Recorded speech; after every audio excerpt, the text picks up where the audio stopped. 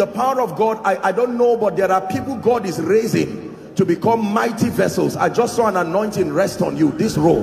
In the name of Jesus, I don't know where you are, but I pray may that grace now, let it rest upon you and shift you to a new dimension. In the name of Jesus Christ. Welcome to Christocentric Message. On this channel, you are going to get soul-lifting messages, faith-based content, prayer drills, and videos that would help you grow spiritually. Remember to subscribe to the channel, like the video you are about to watch, and comment on it. Stay blessed. Before you believe a man, find out about him. The Bible says that we should minister according to the measure of grace. That means it is sin to declare a thing that is outside of the jurisdiction of the possibility of your grace. Hallelujah. Believe me when I tell you, your life will never be the same. In the name of Jesus.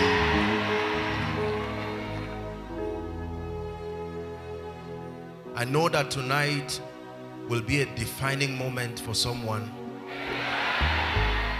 There is always a moment in a man's life where you will encounter the grace that will take you to the dimensions that have only been prophesied. It is up to us to be discerning to know. Jacob said, the Lord was in this place and I knew not.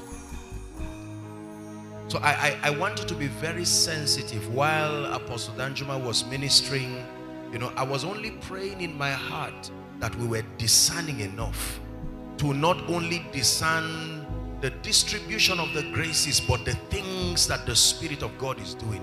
Tonight's meeting is not for Global Flames. Tonight's meeting is for Plateau State. Hear me, let me say it again. Tonight's meeting is not for Global Flames. Tonight's meeting is for the city. Hallelujah. Please, wherever you are, in 1 minute, lift up a cry. Lord, turn my life around tonight. Lift your voice and begin to pray.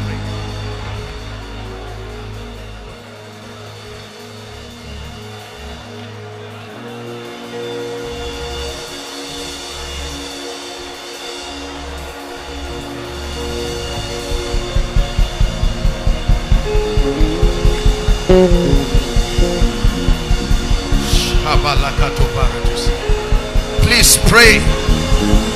Father, the anointing, the illumination, the grace that I must receive tonight to turn my life around, my ministry around. With meekness I receive. Is someone praying?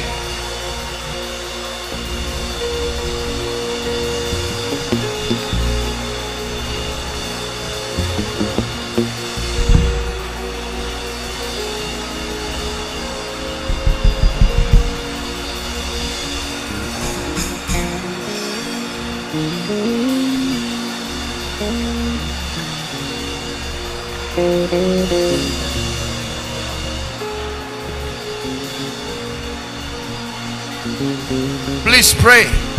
It's part of the meeting. My heart is open, oh God, the seeing eyes and the hearing ears.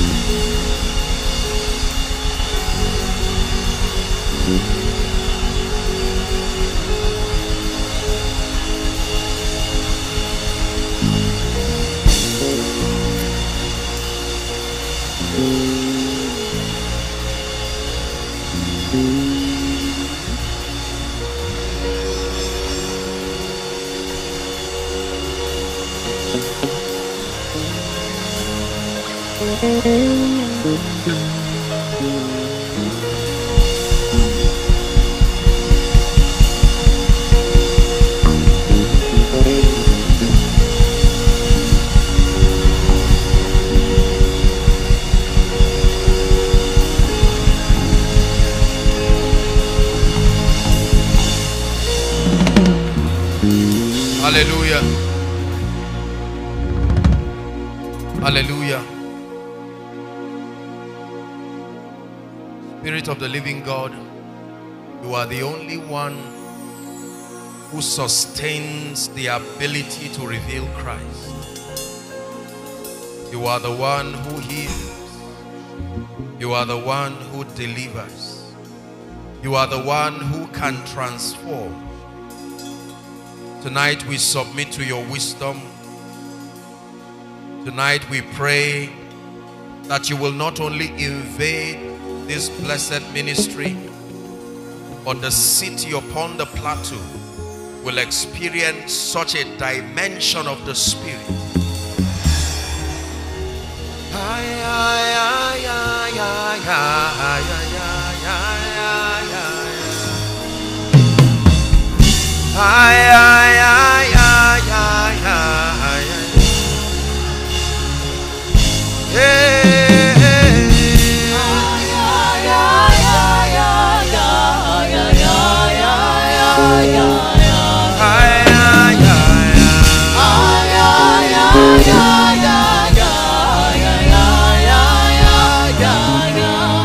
Hallelujah. Praise the Lord. We're going to sit down right now shortly. Please keep standing. I just want you to hold the people who will begin to run out right now. 11 people. There is a strong anointing. The Lord is bringing speed to their lives. Physically, they will begin to run out by the Spirit as I'm speaking. Just bring them out and help them. 11 people. As I'm speaking right now, is a grace. The Bible says, and the hand of God, please bring them out, we'll sit down shortly, came upon Elijah, and he ran and overtook the chariots of Ahab down to Jezreel. Please bring them out very quickly.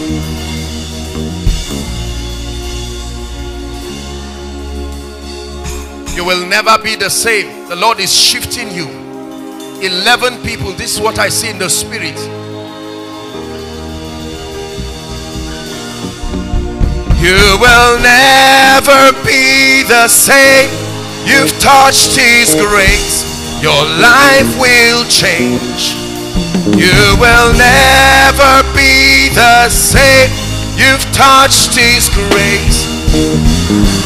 Hiya, hiya, hiya, hiya.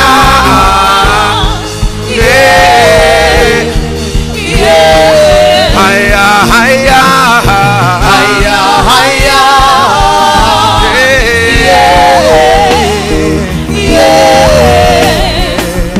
You will never be the same. You've touched His grace. Your life will change. You will never be the same. You've touched His grace. Your life must prophesy to yourself. I will never be the same. I've touched your grace. My life must change. I will never be the same. I've touched His grace. My life must change. There are things that only happen in the house of God. Cannot happen in a lecture room. Cannot happen in a bank. Jacob said, surely the Lord was in this place. He says, this is the house of God, the gate of heaven. Listen, let me tell you the name of the Lord. Except Jesus is not Lord, that everything that followed you here tonight that is not of the Christ, it must leave you here this night. In the name of Jesus Christ.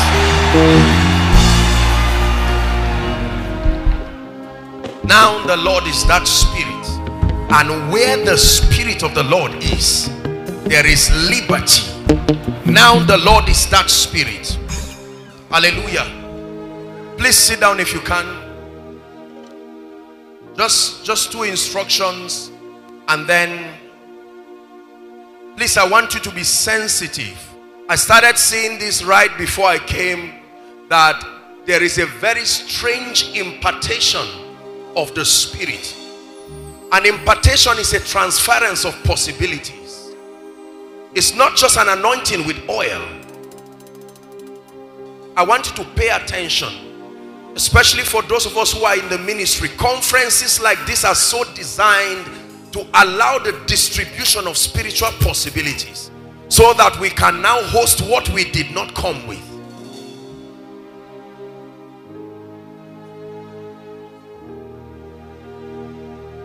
For those of you in front here, I stand by the rod of a higher priesthood, and I decree and declare from tonight, I shift you by the Spirit. Step into a new level of speed right now. All of you in front, I stand by the rod.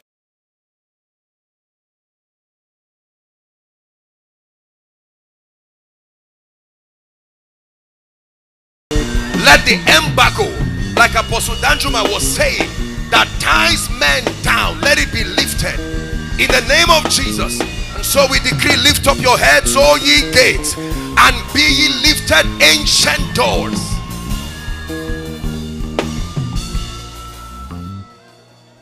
Please sit down.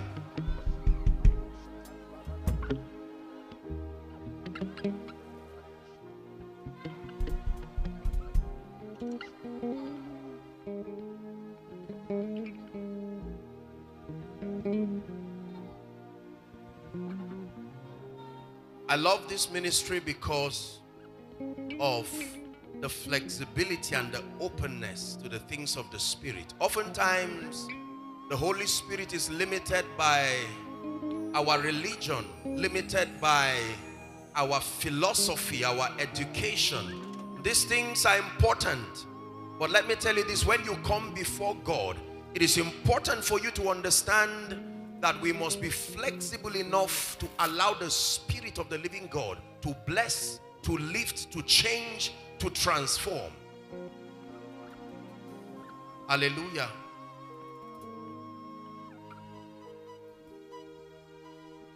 Bring the two ladies from the choir. The Lord is saying it's a new season. An anointing, two of them. Not all of you, just two ladies. The hand of God is coming on them. In the choir, two of them. It's a new season for you. Remember not the former things, nor consider the things of old. For behold, I do a new thing. Behold, I do a new thing. Behold, I do a new thing.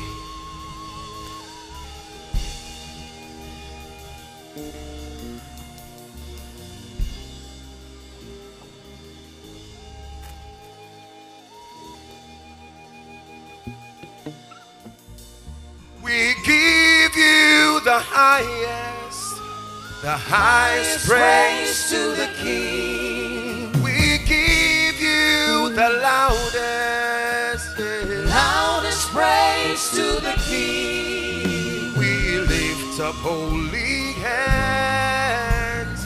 Highest praise to the King. We lift up holy hands. Highest praise to the King. We give you worship, worship. The highest praise to the King. You have taken all the glory. You have taken all the worship. You have taken all the sorrows. You have taken all the pain. You have made them yours. Highest praise to the King. Ephesians chapter 3. Thank you again, sir, for the opportunity. May the Lord bless you. I think we should take it from where the man of God started. Since he started it, then we'll take it from there. Yesterday, we began to discuss the platforms that are available for the believer to reveal the Christ. Are we together now? And number one, we said that the first platform provided for by which the saints can know God is Scripture, and that from a child thou hast known the Holy Scripture, which is able to make you wise unto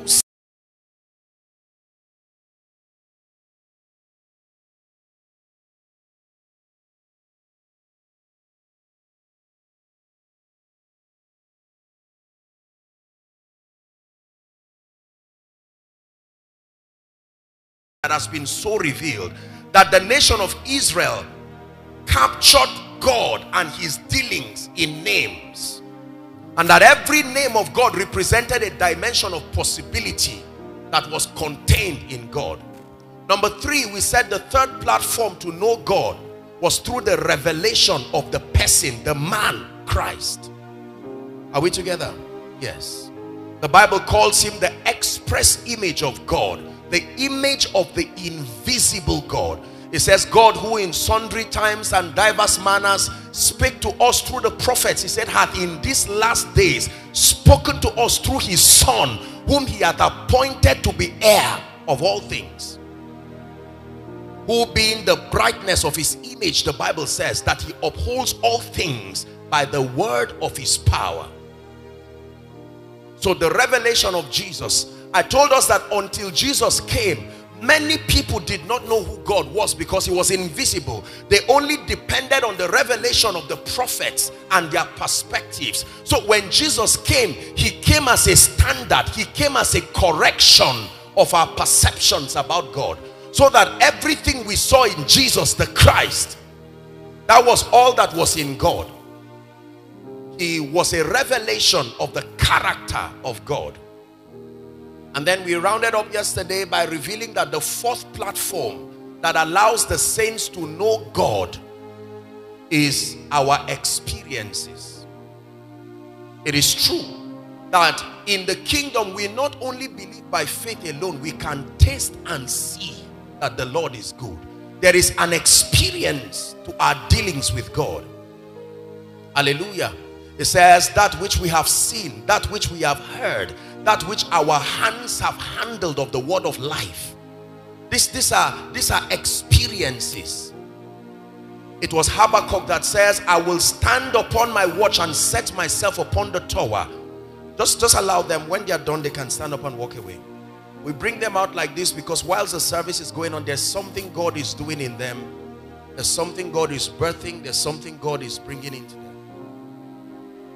I will stand upon my watch and set myself upon the tower, and I will see what the Lord will say unto me. Hallelujah. Praise the Lord. And tonight, very quickly, I just want to take on one of the aspects, the revelation of Jesus Christ through the last platform that I will be teaching, called the church.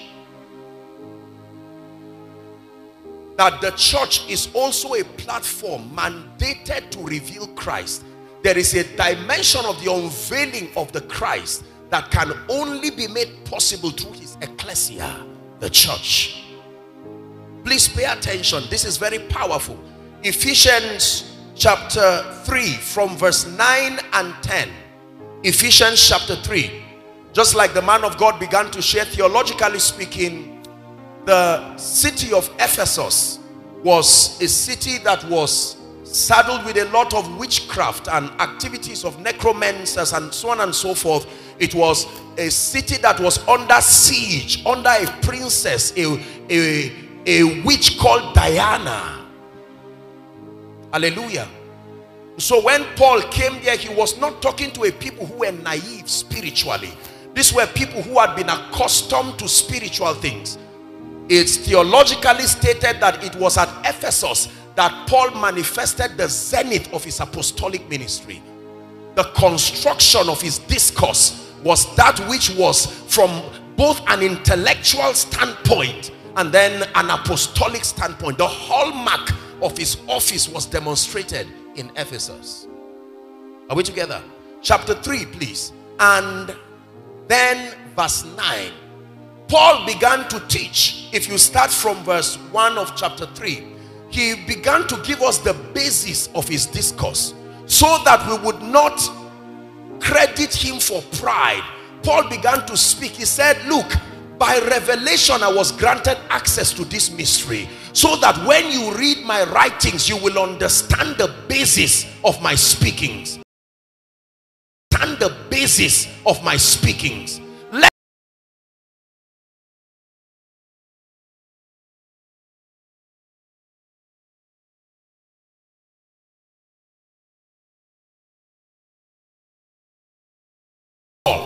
was given this grace, the fortitude to create illumination in a hearer, regardless of educational background, regardless of your level of orientation, that when you sustain that grace, whoever comes under the influence of your communication is compelled to comprehend the things that you are saying. It's a grace that can make men. But that's not where I'm going to. It says to see the fellowship which from the beginning of the world had been hid in God, who created all things by Christ Jesus. Go to verse 10, please. To the intent, all of these revelations that were given to Paul was to this intent, that now unto principalities and powers in heavenly places might be known by the, help me please, by the, not by angels, not by spirits, to be known by the church, the manifold, multifaceted wisdom of God. There is a dimension of the revelation of the Christ that has been mandated to be revealed by his ecclesia, the church. Now, to begin my discussion tonight, I must share with us what we call the law of territory. There is a law called the law of territory. Please look up. That means that every territory has its rules for habitation. Are we together now? The realm of the spirit as a spiritual atmosphere has its requirement if you must survive there. The earth realm as a territory also has its rules for habitation. And it so happens that the law of territory for earth is that you must have a body to be legitimate here. Are we together now? That means if you do not sustain a material body that is built from the elements of that ecosystem, you are illegal. Just follow me. Are we together? So every body or every spirit that is allowed within this domain must qualify by sustaining a material body that was made from the elements compatible with that ecosystem. That means the elements of nature should not be antagonistic to your body. If the elements fight you, they are being manipulated by powers that be, because you were built in resonance to all of them. The trees and the plants should not kill you. So when food kills you, there is a spirit manipulating it, because it was designed to be compatible with your makeup. Are we two together, please? The law of territory. That anything that does not have a material body cannot function in the earth. Now follow me. The Bible tells us in Revelations that there was war in heaven. Are we together? And it was the war I explained to us yesterday. The judgment of Lucifer, that old serpent, the devil. He was casted from heaven and there was no more place for him. He was looming around the horizon but could not find expression here because he did not pass through that law of having a body. Humans are not the only inhabitants within this domain of God's kingdom, but we are the only authorized inhabitants because our spirits are hosted in a material body. Are we together now? It is because of this reason that demons search for bodies. It is why when demons leave a body, they become uncomfortable. The realm fights them. They are not at ease until they find another body. They can make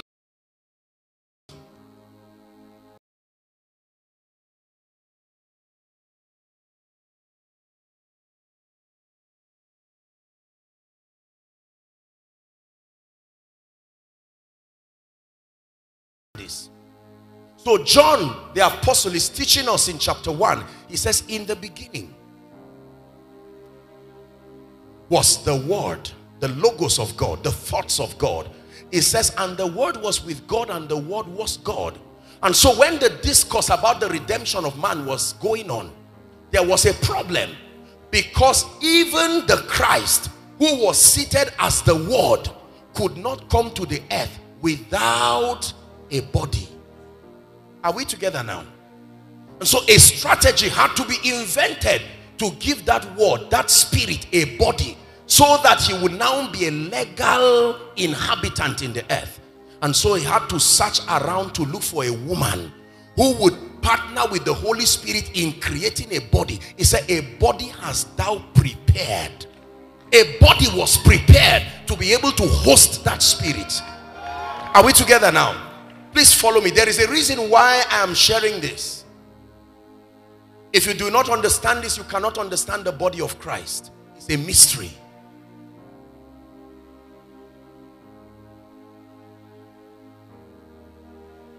One morning, a young virgin minding her own business, and an angel appears to her and calls her highly favored, and then tells her that she's about to be with child without a man. And Mary said, how shall these things be, seeing that I know not a man? And then the angel Gabriel began to explain to her that the Holy Spirit can do something within her that will supplement for the role of a man, and she should not be shocked when her stomach begins to protrude. Long story short, this woman is pregnant, and then she gives birth to a tiny child.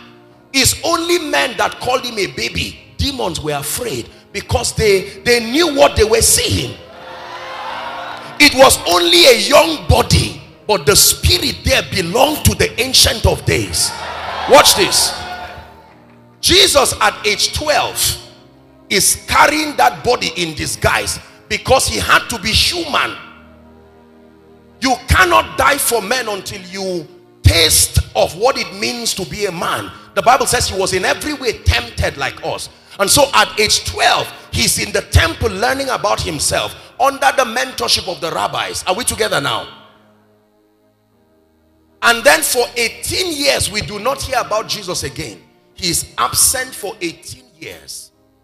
The next time we see him, he's age 30. He's coming to participate in the ministry of one who came in the spirit and the power of Elijah, called John. John was not a prophet. John was not a Baptist. Baptism was a strategy to identify the Christ. That was why it stopped when Jesus was identified. When he was being trained in the wilderness, he was given a secret. Trained in the wilderness, he was given a secret code.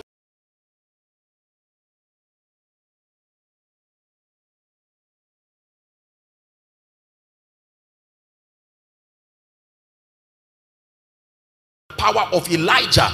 John was a witness, but it so happened that the anointing he was carrying was that of a prophet, so he had to see. And when John sees Jesus, he says, behold the Lamb.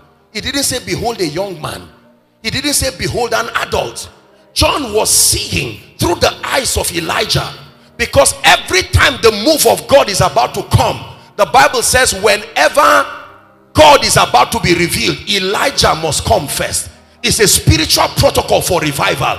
Every time the move of God must come, the spirit of Elijah must also come first.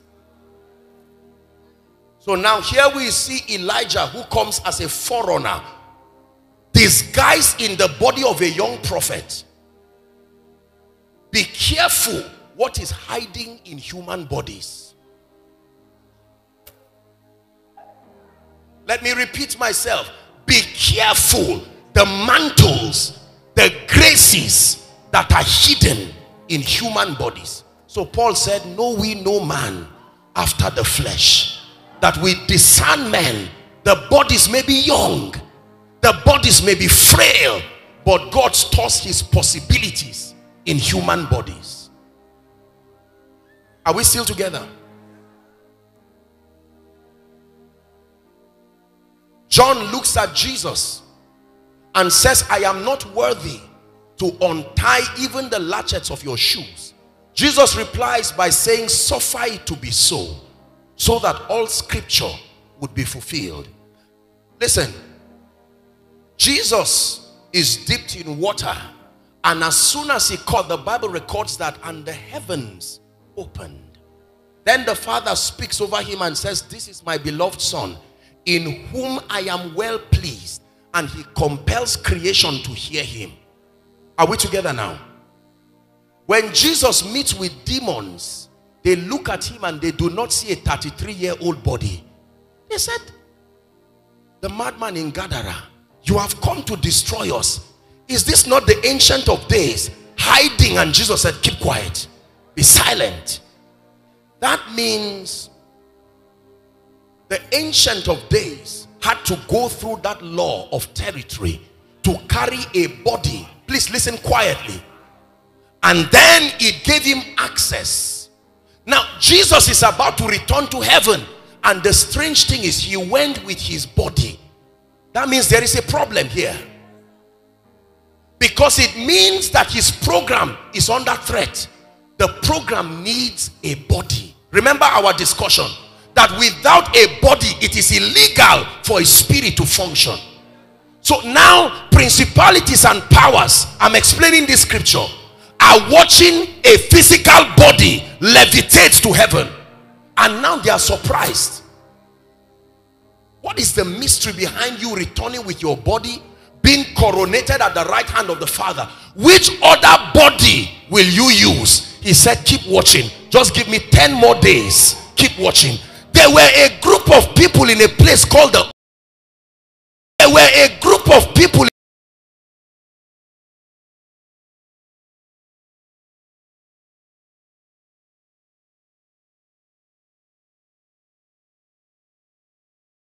according to James 2 and verse 26, that when a body does not have a spirit, it is dead.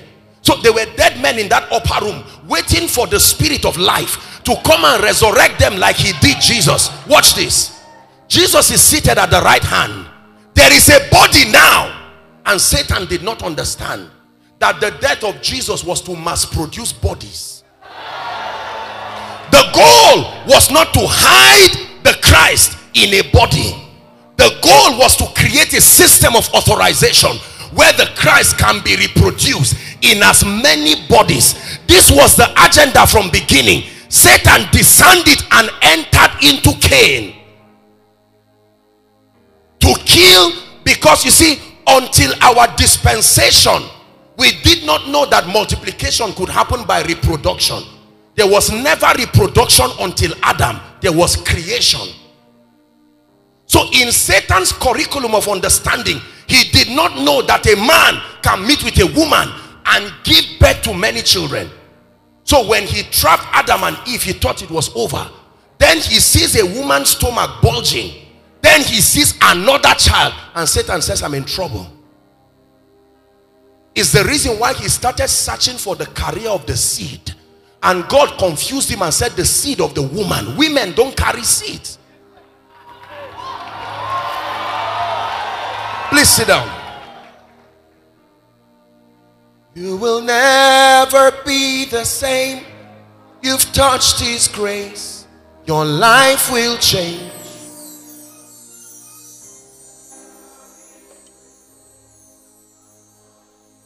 Listen. When Jesus went to hell and the legal claims of justice were fulfilled, when he resurrected, he no longer became the only begotten son. He became the first begotten of we, the brethren. Are we together now? So it's no longer he gave his one and only begotten son. It is now that he has brought, by the Spirit of glory, he's brought many sons into glory. Watch this.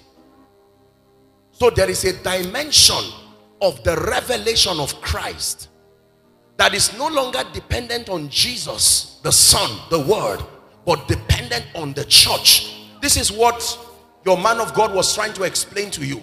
Remember, the Bible says in Revelation chapter 11 and verse 15, it says, and the seventh angel sounded the trumpet, and there were voices in heaven saying that the kingdoms of this world, the cosmos, has become the kingdom of our God, and we his Christ. So our God and we his Christ, and together now we shall reign, because we are the body and he is the head. When the church was birthed, Christ was never called the body. He now became the head of that body. Are we together now? Yes. So there is a body And the formation of that body started with a question. This is the question. Who do men say that I am? This is the discourse on the building of the body. And some said, you are Elias.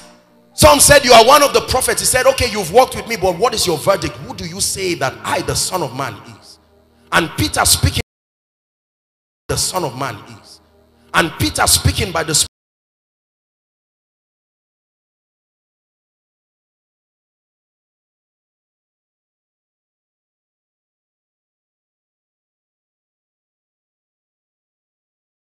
My ecclesia, my church, the body that I will now use as an extension of my possibilities, I will build it.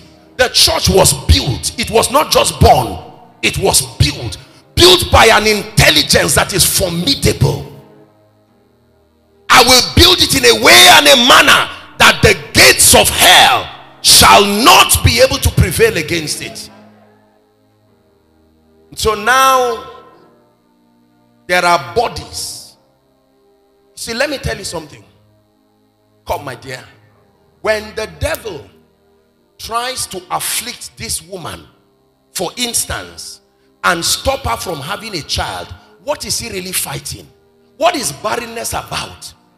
Is it really just to show that a woman cannot give birth? No. He is fighting more bodies.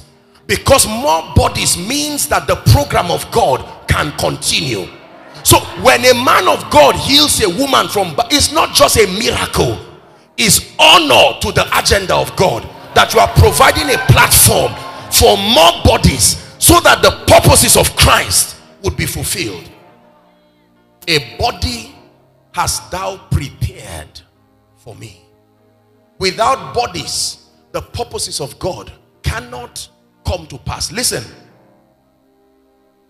there is an understanding we have in the body of Christ that is very sincere, but it's wrong.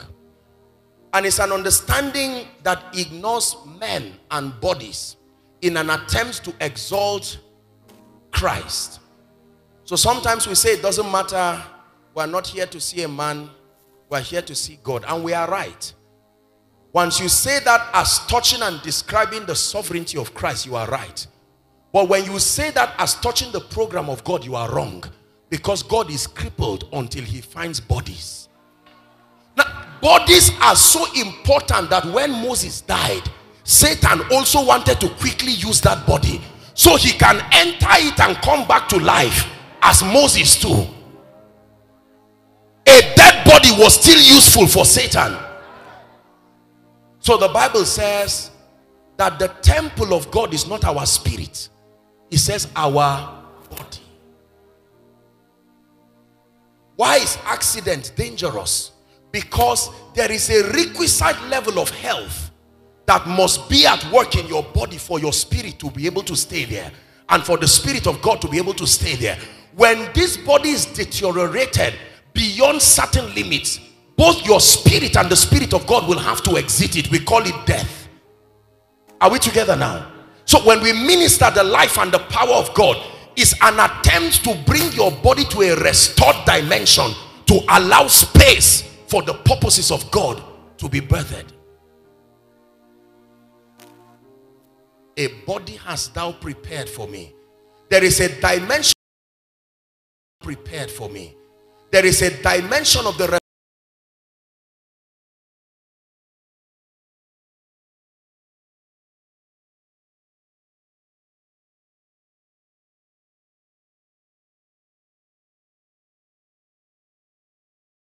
itself. So an object will create something out of itself. The excellency of what it creates is how that object is glorified. Glorified through its image. Are we together now? The sun cannot glorify itself. It is the power of the sun as displayed through the moon that shows you how great the sun is. So the Father cannot glorify himself. So he vests his glory on the Son. The excellency of the Son is how the Father is glorified. The Son cannot glorify himself. So he invests his grace upon the church in partnership with the Holy Ghost. The excellency of the church is how the Son is glorified. Now, the dominion of the church over creation is how the church is glorified. So the church is glorified, the Son is glorified, the Father is glorified. The Father has been fully exalted through the victory of Christ. The contention now is the church in partnership with the Holy Spirit. So Ephesians chapter 3, you will now understand verse 10, to the intent.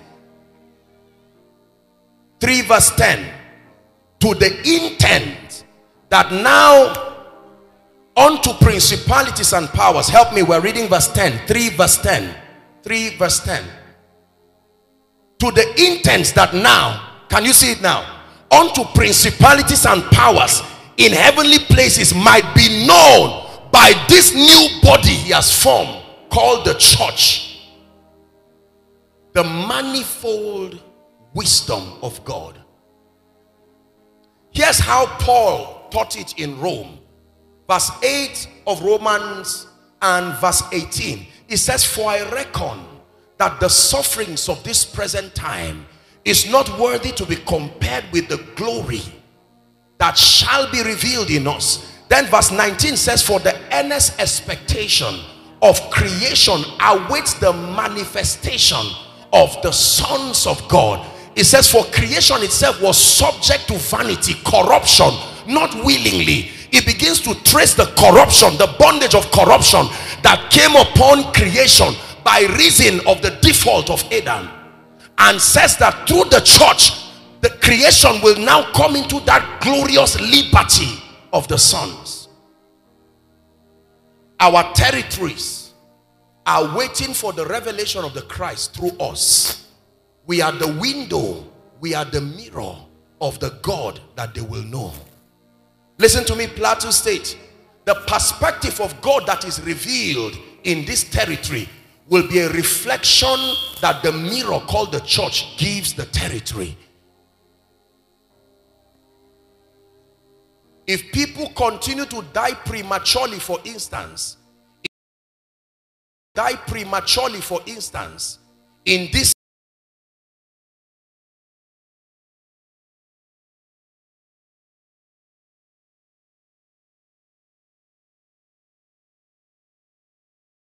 theology around your failure to explain away the possibility of God on that wise, to mean God cannot move that far. So all of the multifaceted dimensions of the Christ, the balanced view.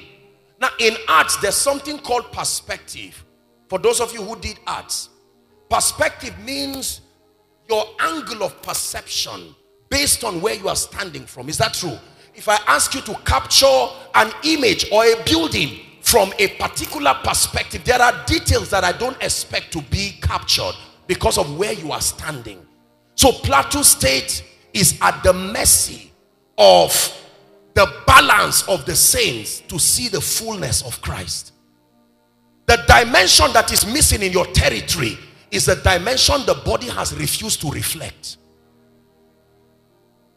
So if people are spiritual and poor, they are robbing God of an opportunity to see a dimension of him. If people are prosperous and then depraved spiritually, the fullness of Christ continues to cry for expression. And this is what we have come in this convergence to achieve. Let me give you very quickly 3 or 4 points that attempts to explain the way that the church as the body of Christ will reflect, reveal, and unveil the Christ. The dominion strategy of the church is not hidden. This is the zenith of the communication of the kingdom. The very gospel of the kingdom is an attempt to reveal the all-surpassing power of the Christ as revealed in and through the church. So there is a dimension of glory that can never be accorded the Father until the church reveals Christ in a way and manner that everyone within this territory will know that Jesus is Lord. Number one, is God blessing us?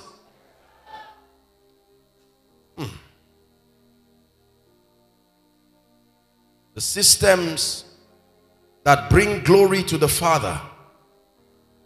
Number one, the first strategy given to the saints by which Christ can be revealed in our lives, our families, and a territory is the ministry of prayer. Write it down. Prayer is the number one strategy given. It's a platform that allows the revelation of the Christ to be seen within a territory. Please say prayer. Luke chapter 18 and verse 1. Jesus is still having his mentorship session. He's teaching the believers who would later be apostles of the Lamb. And now his discourse moves to the subject of prayer. And he's about to teach us something very interesting. Are we together?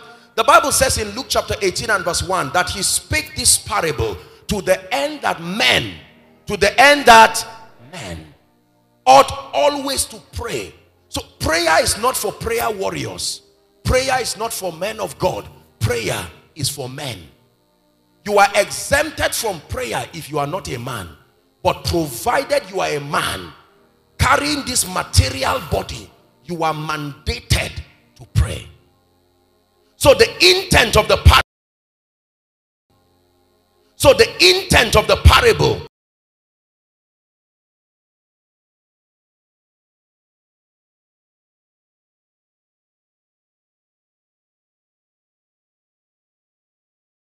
and the Bible describes this judge. May you never be in a court where you have this kind of judge in Jesus' name. That a judge that does not fear God nor regard man. You can't bribe him. You can't say you are my relative. And the Spirit of God can almost not speak to him because he doesn't have regard for God. So this is the judge we have to deal with. Scene 2 verse 3. The Bible now tells us that there was a widow. Who is a widow? One whose system of defense from this scripture has been taken away. A woman who is vulnerable. Her cover has been taken from her. Now he's teaching on prayer. He wants to show us the power of prayer in revealing the Christ within a territory. And so he's contrasting a man who does not fear God and a frail widow. And the widow, the Bible says, continue to go to the judge and say, avenge me my adversary. Next verse says, for a while. That means there is a time component to prayer. For a while, that unjust judge would not pay attention to her. But then he said within himself, though I do not fear God nor regard man. Next verse. He said that where are we? Please go back to verse 5. Because this woman troubled me. Other versions say because of her importunity, her persistence, her fortitude to remain, she altered the judgment of a man. God could not advise him, men could not advise him, but prayer still changed his will. This is the power of prayer here. He's teaching us how to pray. That means a territory that cannot pray cannot see God. There are possibilities that cannot be revealed within a territory corporately when men do not pray. He spake a parable encouraging a people that in their quest to see Christ revealed, men will ought always to pray. A family that does not pray will not see the revelation of the Christ. A businessman that does not pray will keep seeing possibilities that will never become his experience. Because the technology of manifestation is that everything is first real in the realm of the spirit and then it is transported through prayer. The realm of the spirit is a compendium of possibilities with no date attached to them. It takes prayer to attach time and create their manifestation. So men can pray. Samaria was under siege until a prophet came and with one decree, by this time tomorrow. He was not revealing what would have happened anyway. He made it happen through the power of decrees. Are we together now? Spirit of prayer. Men and women, you do not know how cheap life can be until you master the art of praying with understanding. Not crash prayer that is born out of selfishness. Not prayer that is full of wise sayings. Oh God, is this how my life will be? That's not prayer. Are we together now? The Bible says in James chapter 5, Apostle James is teaching us something on prayer. And then he starts from verse 13. He says, is any man afflicted? So he's talking about affliction. He says, if that man is afflicted, let him pray. Not let him discuss with neighbors and relatives that will not have the power to solve his problem. It's amazing that God is the last person with problem. It's amazing that God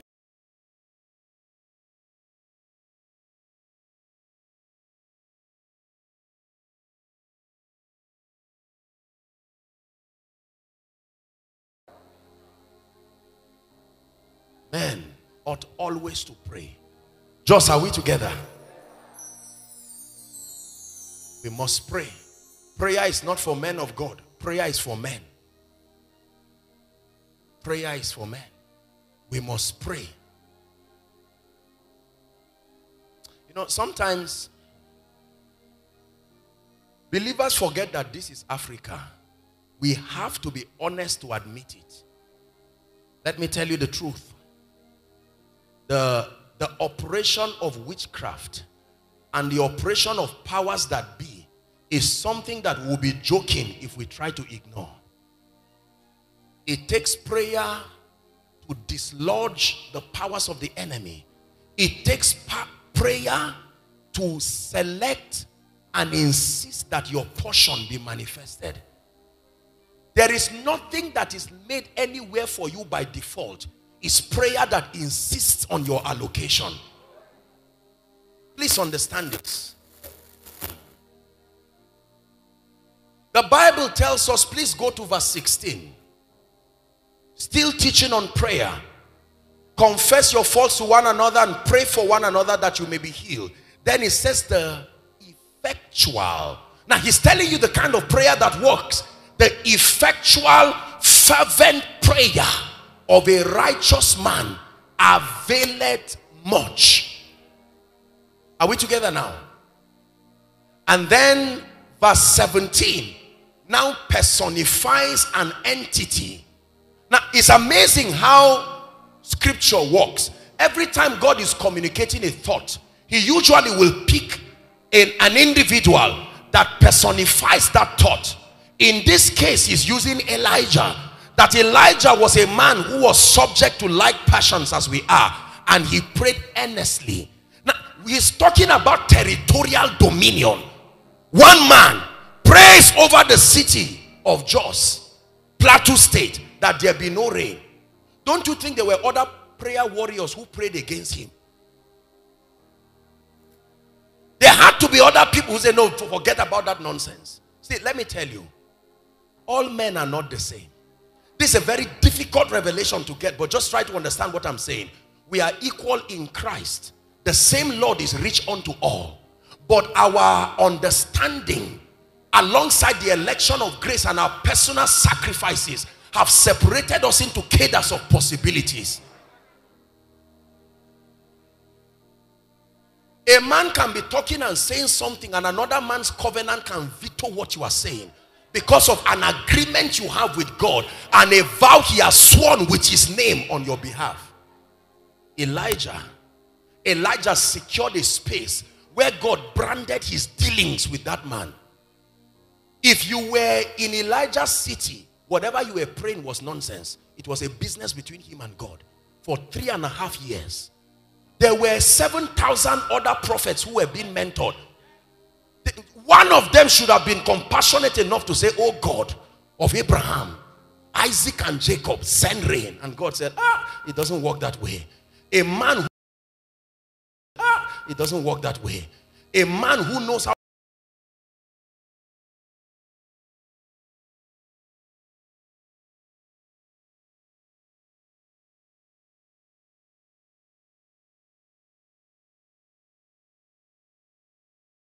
their children. Don't you think the women would have prayed before resorting to the option of eating their children? And yet Samaria did not change. But one man. There are men.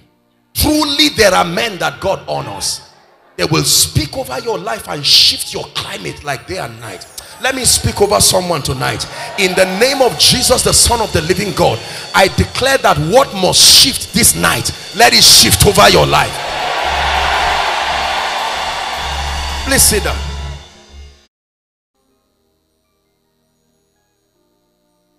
Prayer.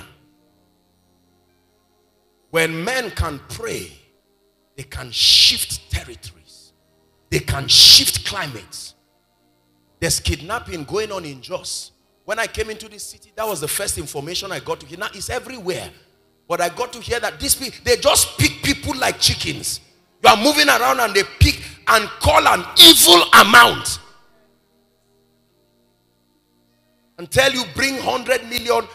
If you have 100 million spare money, will you be the way you are? And then an evil person who wants to shortchange. There are people who can pray and the earth by itself will look for them. The police can only do so much. Do you not know that the stars fought for Deborah? Have you learned how to engage the elements of the supernatural to command victory for the saints?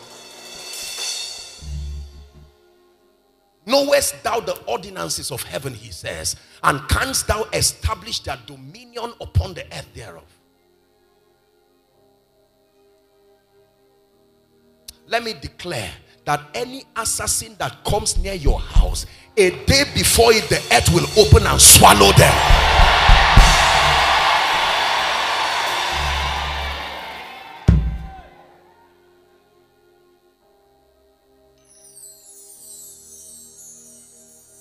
Listen, prayer changes things. So some things remain in our lives because you are not serious enough to pray.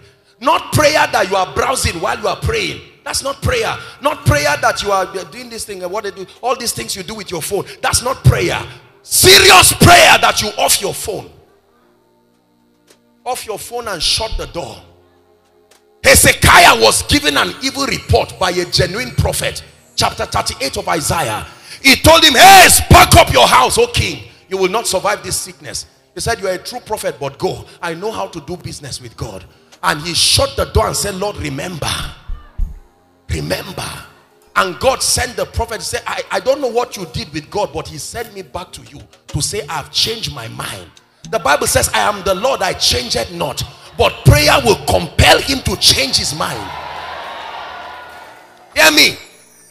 There is no verdict that is absolute. It's your prayerlessness that stamps it. Did you hear what I said? There is no verdict. You wake up from a dream and you see your funeral. You wake up from a dream and see a spirit. I killed your father, I killed your mother. You say nonsense. You get up and pray a kind of prayer. See, no matter how mad a man is, he doesn't enter fire by mistake. A madman can pick your thing, he can enter the road, but he's not stupid enough to stand in the midst of fire. The Bible says he makes his angels winds and his ministers flames of fire.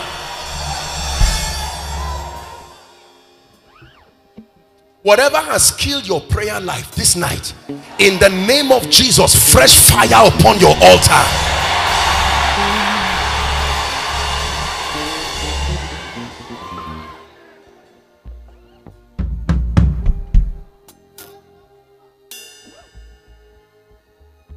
Prayer. You pay a school fees of over 500,000 for your child and he returns with a result second to the last. That's not the issue of flogging. You lock the door. That's an evil report.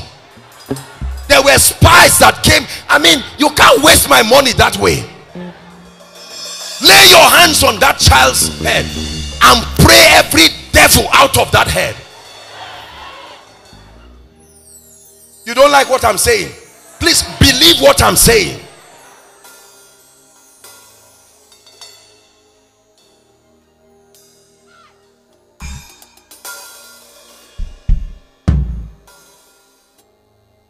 You must pray. Nobody is coming around your business. You've spent money on publicity. You've spent money buying products. You are eating your products by yourself. Don't you know everything is alive? Both the products and your customers are living things. You can connect them through prayer. You will never be the same. You've touched His grace. Your life will change. You will never be the same. You've touched His grace. Your life must change. Please sit down. Let's hurry up. So number one, the first platform that allows the church to reveal Christ is prayer. Number two, are we together? The second dominion system allocated for the revelation of the life and the power of Christ by the church is called productivity. Please write it down. This is very important. Productivity. There is a dimension of the revelation of the life, the power and the grace of the Christ that is only manifested through the instrument of productivity. When God made man, Adam, He gave him the blessing, and He said it this way: be fruitful, multiply, He said, replenish, subdue, have dominion. Productivity is very important.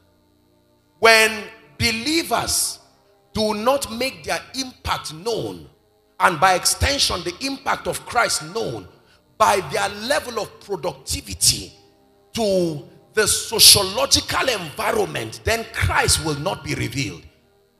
More than just praying in tongues in church, more than just falling under the anointing, we must translate the spiritual possibilities we have received to become value systems and products and services that are needed and useful within the context of a civilization.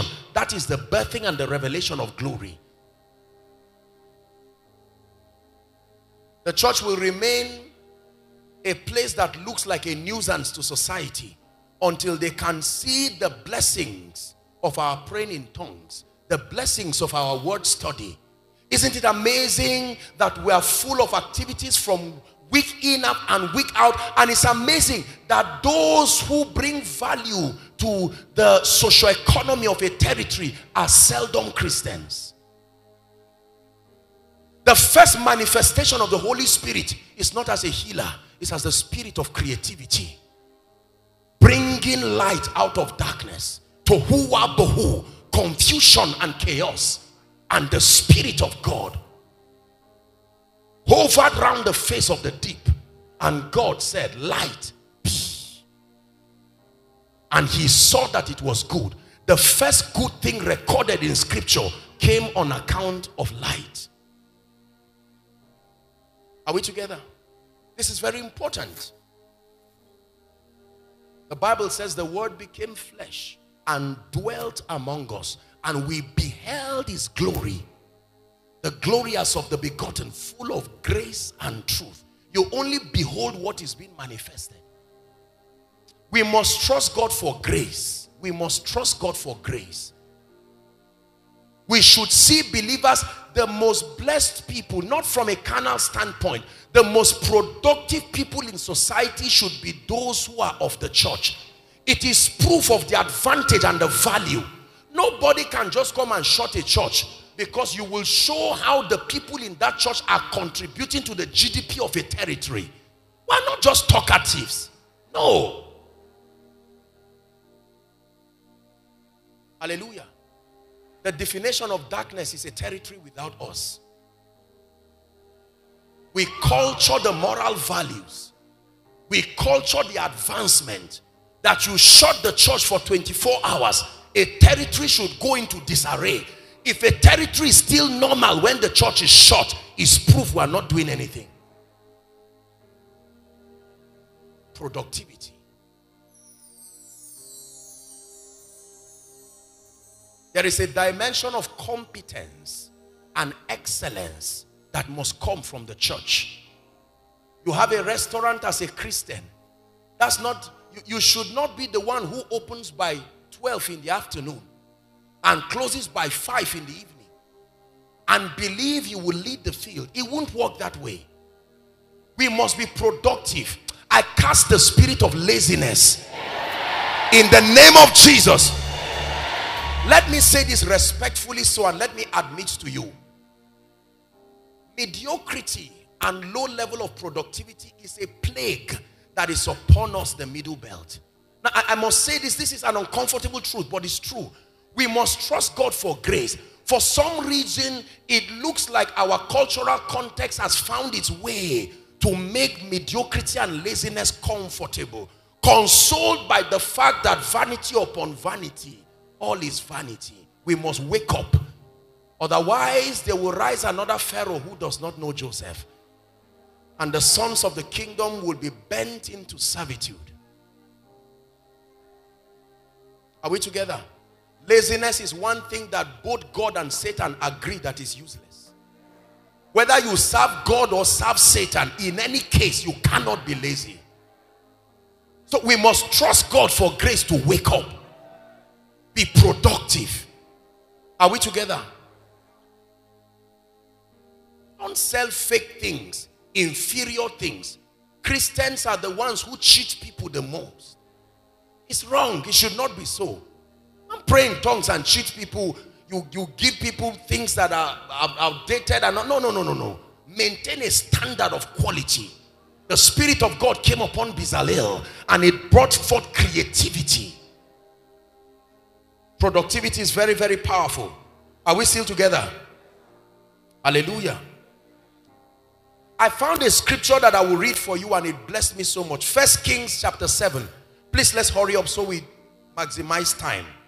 1 Kings chapter 7. I'll read from verse 13 and 14.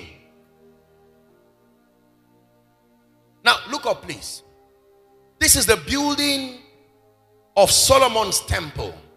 Let me show you the power of productivity and the power of competence.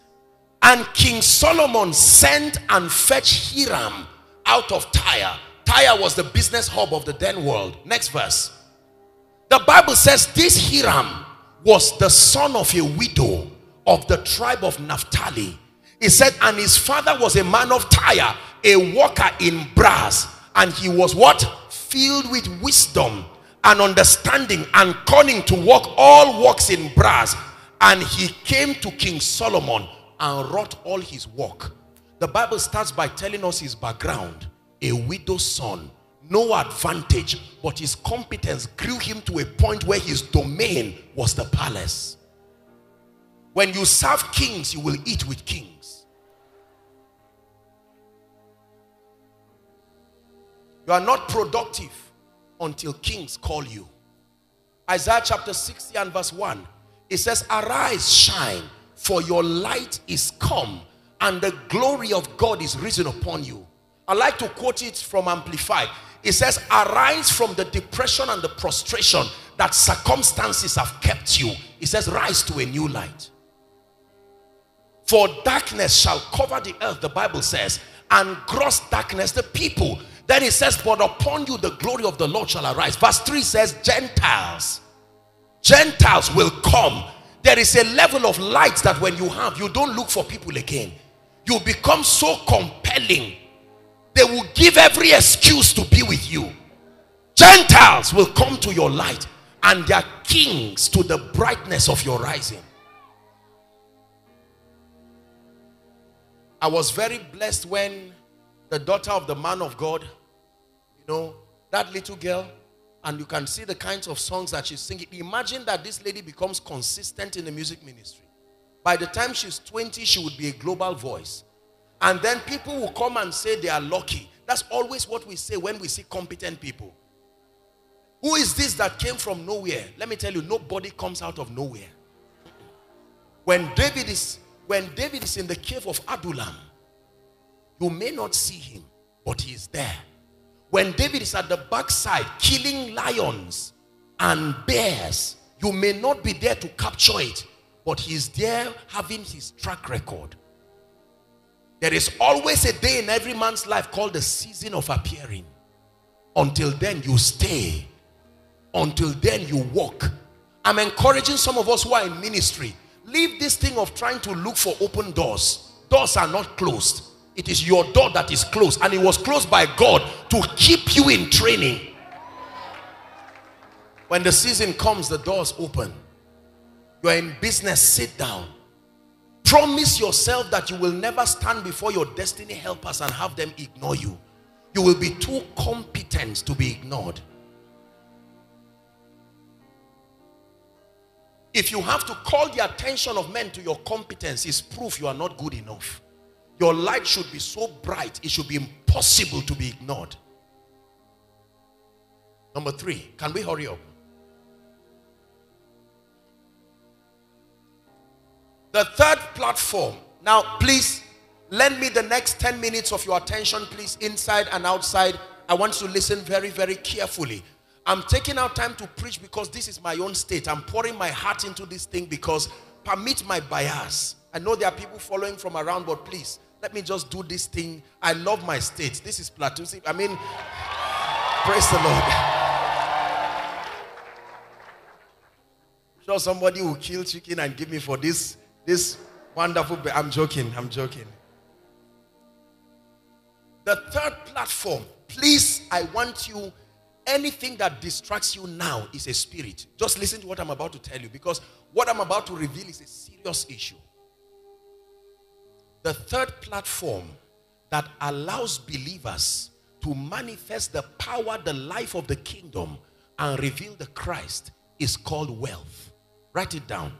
Don't assume you know what I'm talking about. Just write it and listen to me. Wealth.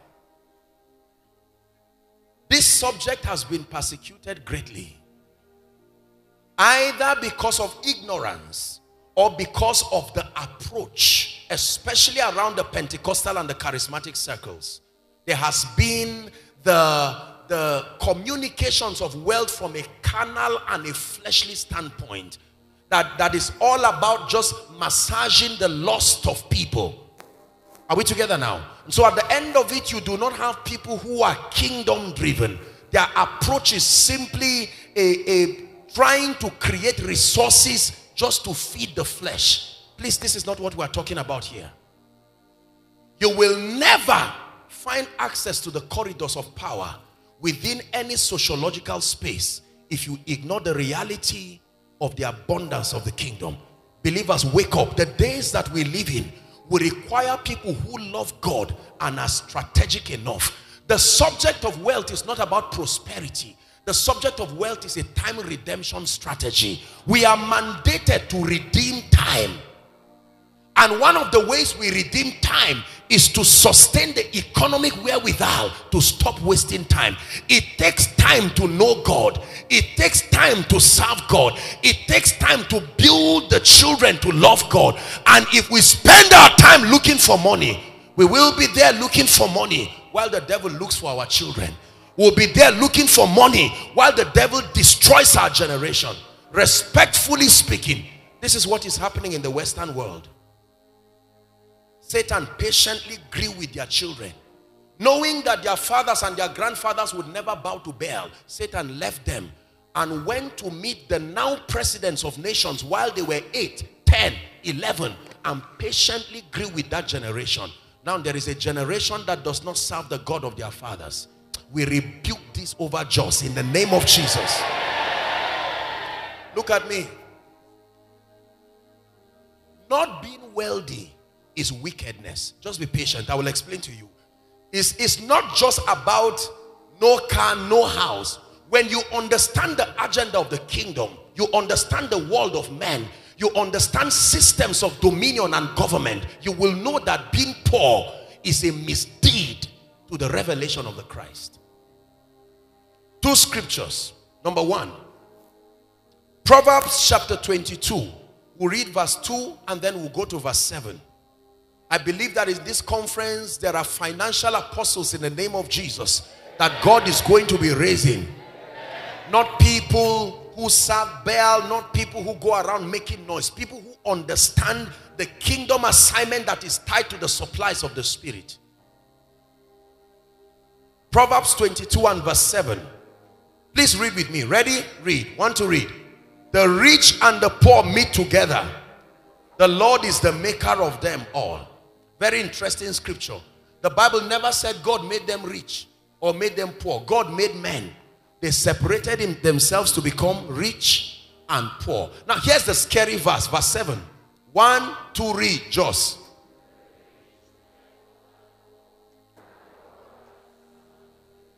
One more time, please.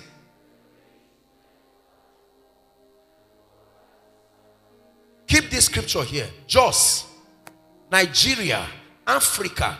This will be the key to our dominion or the key to our slavery. The Bible says it is a law in the world of men that the rich will always rule over the poor, and that whoever is on the side of the borrower must become slave to the lender. This is a statement that has no bias and no sentiment attached to it. That means when Satan wants people to become slaves, he doesn't make them slaves by making them slaves. He makes them slaves by making them borrowers. Please listen. Listen. This is a very powerful scripture. The rich unbeliever will rule over the poor prayer warrior. The rich anything will rule over the poor. There are people whose properties have been collected by wicked people, and because they do not have the economic stability to defend their cause, they lost things.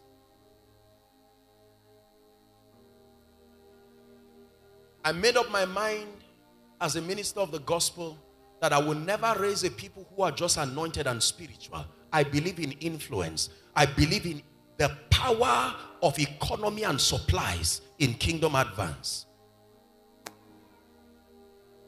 I'm friends to many people. I don't fight politicians. I don't fight. You touch me, both God and men will deal with you. That's a powerful revelation, because in this world, there is no such thing as justice truly. You create your own. Let me not get into trouble.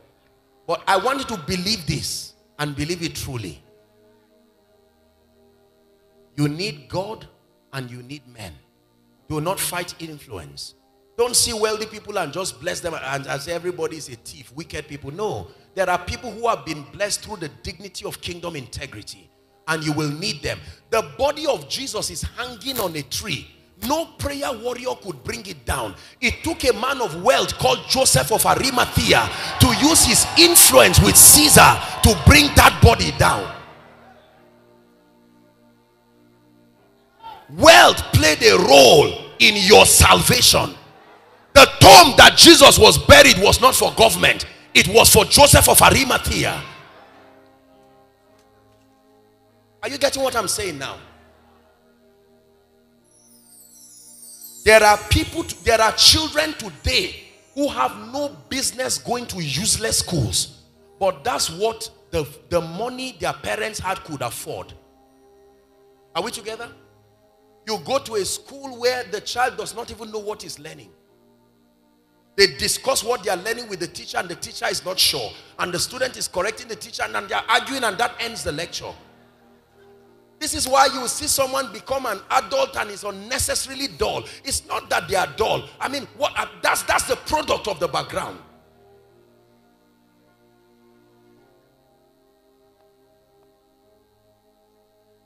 You can go to a school where you are sure that they are not only giving your child secular education, but the values of the kingdom.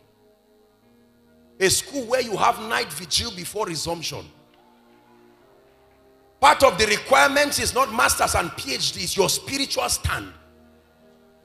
And the proprietor has the economic wherewithal to outsource spiritual people. The name of Jesus is heavy. It takes resources to lift it.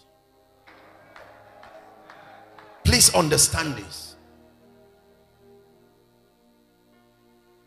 There are many men of God today who cannot pray well because of economic vicissitudes. The pastor wants to pray and is aware that they need to buy a new generator. Where will he get 5 million to get a mechano generator? And he goes to pray, well-intentioned, and he's there for 3 hours, strolling around. Oh God, you called me. I'm sure of this. You see, look at the amount of time that is being wasted in that discussion. Whereas he would have been praying for something more productive. What is wrong with God raising people to say, Pastor, please save yourself this trouble. We will commit ourselves to helping you while you commit yourself to the ministry of the word and prayer. Please don't say it does not matter. There are members who cannot listen to a teaching because their rent is due. And while they are sitting there, the landlord is at the other side and is looking at them. Are we together? And we say it does not matter. What do you mean it does not matter? Of course it matters. Listen. Hunger will always take Israel to Egypt. The only reason why Israel, God's covenant people, will go into Egypt is hunger. Genesis 42 verse 1 and 2. Don't forget this scripture for as long as you live. Please give it to us very quickly. Genesis chapter 42. Please look up. It's projected. Let's just walk with time. Now when Jacob saw that there was corn in Egypt, there was corn, but the problem is the location, Egypt. He said unto his sons, why do ye look upon one another? Verse 2. He said, behold, I have heard that there is corn in Egypt. Get you down thither and buy for us from thence, that we may live. Even a prophet would die when there is no corn. A prophet sends his future to the place of bondage because he needs corn. There are marriages that should not have happened. Is this search for corn that created those ungodly alliances? There are people like Jonah, they know where God sent them to. But because they need to stay where there is corn, they have gone out of the will of God. There are people today who should not have died. Cheap medical attention just for next to nothing. And they died like chickens. And we say, how can I la Sharia? Remember, I'm speaking from a standpoint of love. I will never forget the day that our precious Jos main market was burned to ashes. As it went down, the economy of many went down. Even till today. But there's an army rising up. There's an army rising in this city. There's an army rising up. They will break every chain, break every chain, break every chain. Listen to me. I say it by the Spirit. There will be people who will rise from this city in the spirit and the power of Nehemiah, and they will rebuild. They will rebuild the economic destiny and heritage of this city. It is true. Some of them are politicians. Some of them are bankers. Some of them are men of God. But an agency they cannot explain, they will come under the influence of it. And there will be a clarion call. The sons and daughters of the land, both the ones who are within and afar off, there will be a convergence. And they will come and rebuild the plateau again to become God's own state. Please sit down. I hear the chains only. Hallelujah. We need resources. There are many people here who are in health conditions that have nothing to do with sickness. We think about money so much we become sick. Are we together?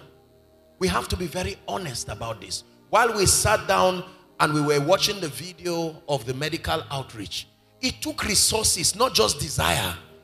It took resources to make this happen. Have you been before someone and said, ah yeah, I wish I had money? You have the heart.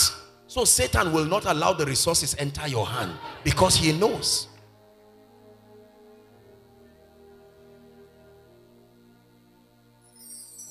We need an apostolic move of financial empowerment. Men and women with the paradigm of the kingdom. Not just people carrying money and making noise. And we're not just talking of thieves and crooks. No, we're talking of wealth with the dignity of kingdom integrity. Men and women with financial intelligence and anointing on it, who will invade the socio-economic space of this city and bring this city to its Sabbath. It will happen. And it will happen by the Spirit. A day will come where the sound that was heard, the Bible talks about the sound of languishing and the sound of pain no more being heard within a city. The only shout that will be heard in the plateau is the shout of joy and victory, the shout of the King. A day will come when on a weekday you will tell your family, nobody is going anywhere today. We are worshiping the Lord. You have the resources to pay for your excuse.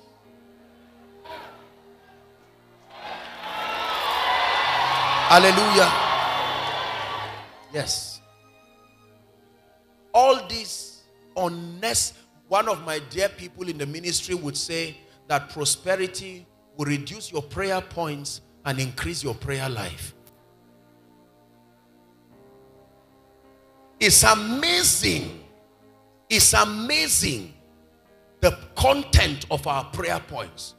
You go to pray for 6 hours. I agree, but what were you saying? The real prayer was 30 minutes out of the 6 hours. I believe in empowerment.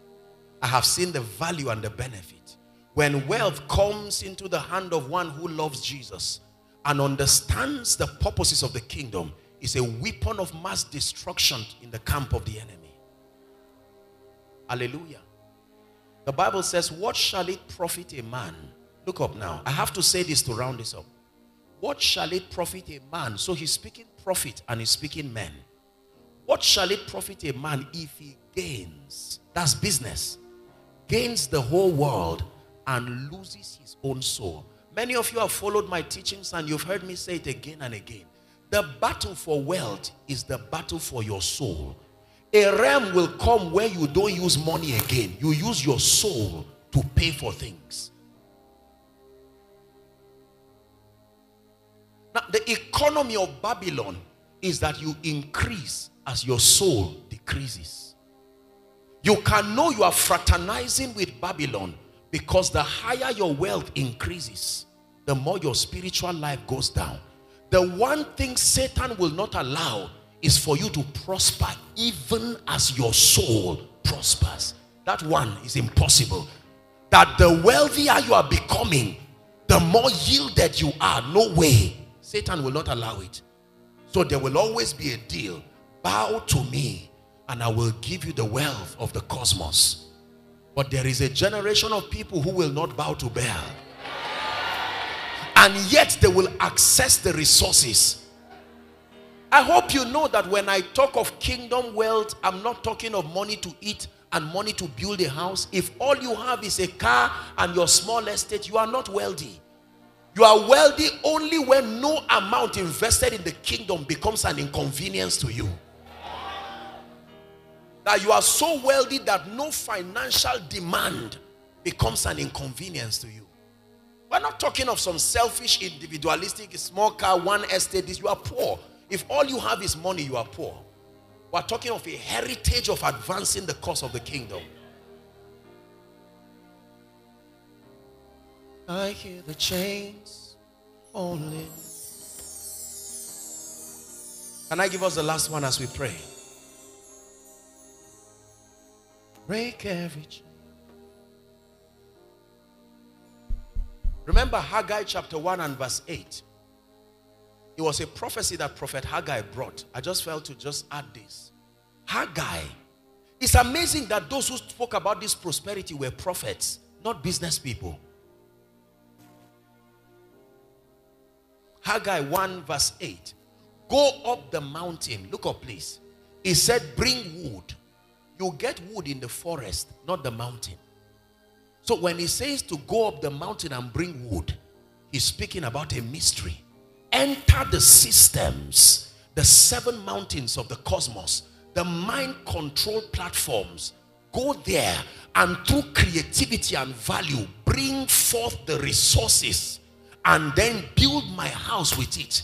You don't get wood from the mountain, you get wood from forest. Now he's saying this kind of wood that will be used to build the house of God, don't go to the forest, go up the mountain. The same mountain that the Bible says the mountain of the Lord's house will be above it. He's talking of the strata of human activities. Enter the systems and through your value exchange it for the resources that you can bring to the house of God and build him a house that he would be glorified there. Please hate poverty.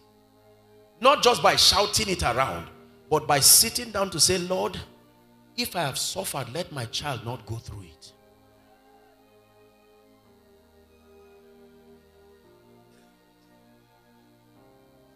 There are people who sat down worrying till they died.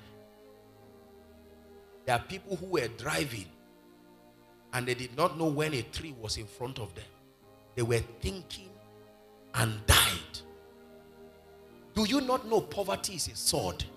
It can kill. There are many books today that have been written and God told the writers that the books will go to the ends of the earth. It has not gone out of their villages because of resources. There are many foundations, some in this place, that would have been given wings if there was the wherewithal, economically speaking.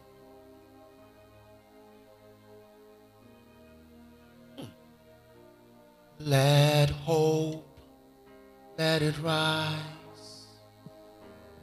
Darkness trembles in your holy light. That's what is happening to the plateau from this conference. Let hope, let it rise. Darkness trembles in your holy light. Number 4. The last system by which we reveal Christ and we manifest his glory within a territory is called the supernatural. Please pay attention. Just a few minutes and we're done. I gave us 4 keys by which the church reveals Christ, territorially speaking. Number 1, I said that it is a ministry of prayer. Number 2, productivity. Number 3, wealth, the availability of resources that give us the leverage to speak the purposes of God.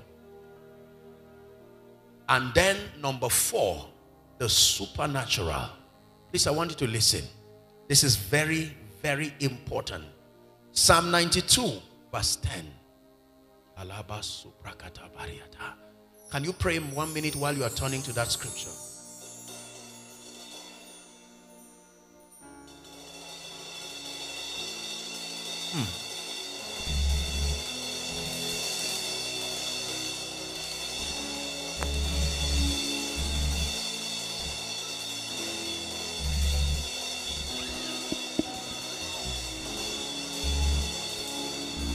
But my horn shall thou exalt. A horn is a symbol of authority. It says, my horn shall thou exalt, like the horn of a unicorn. Look at me.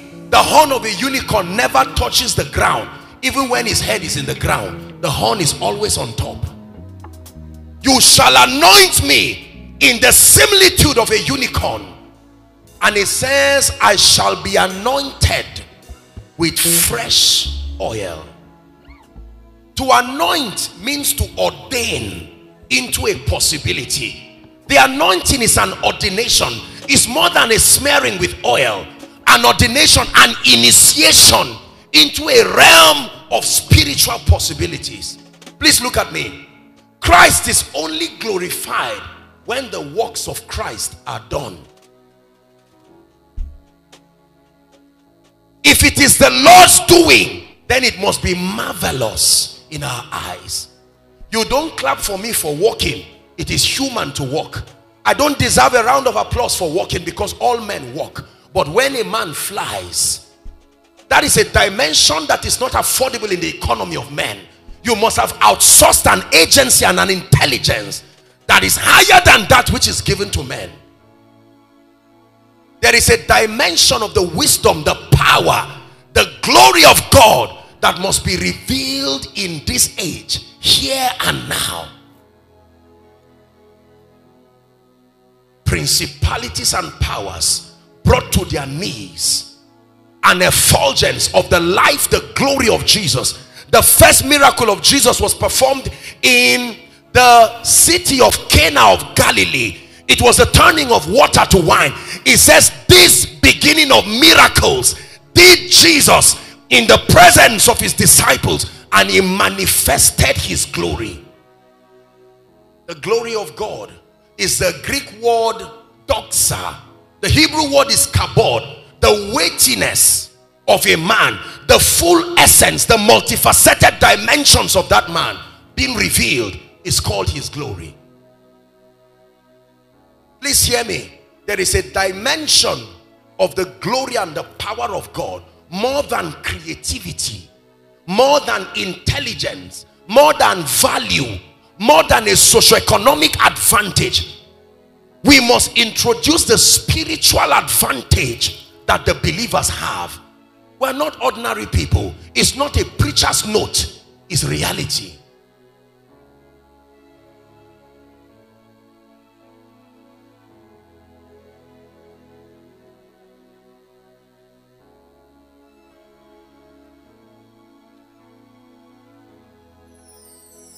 Every territory has forces that be.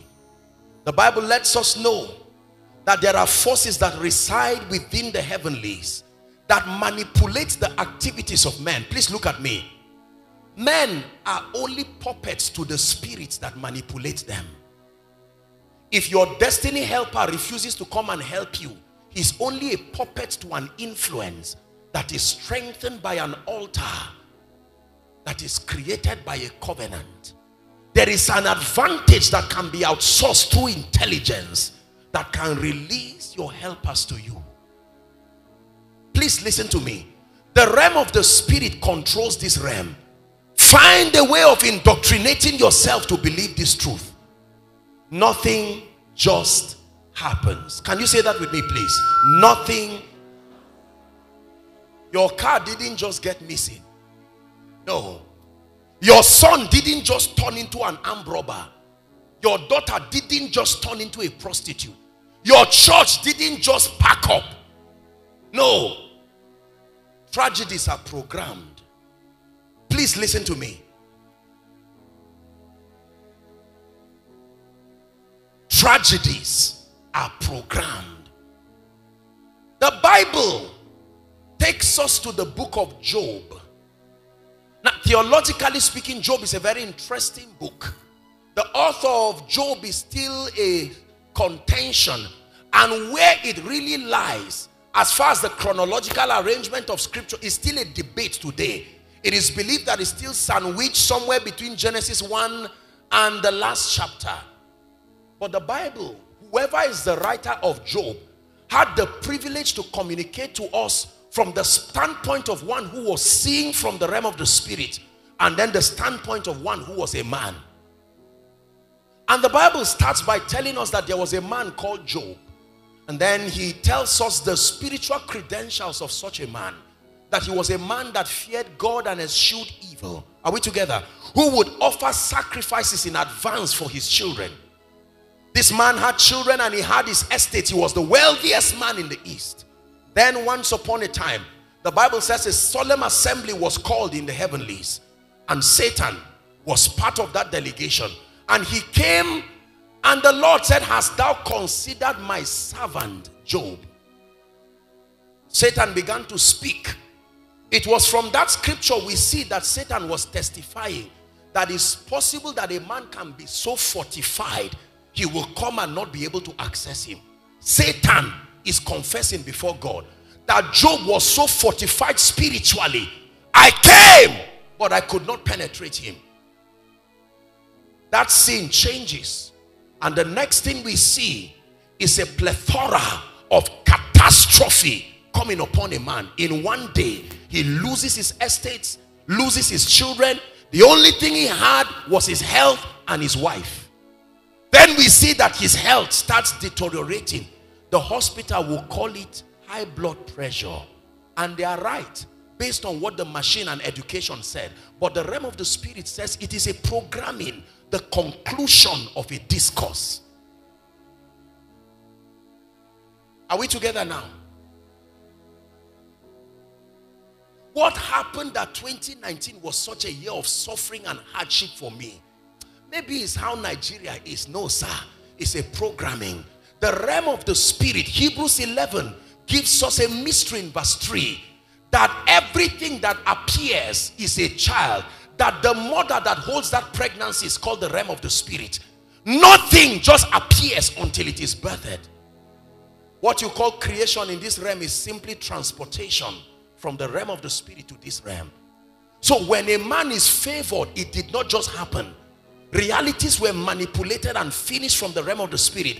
My Bible says from the foundations of the earth, the lamb was slain. Finished. It's amazing how many things have been finished.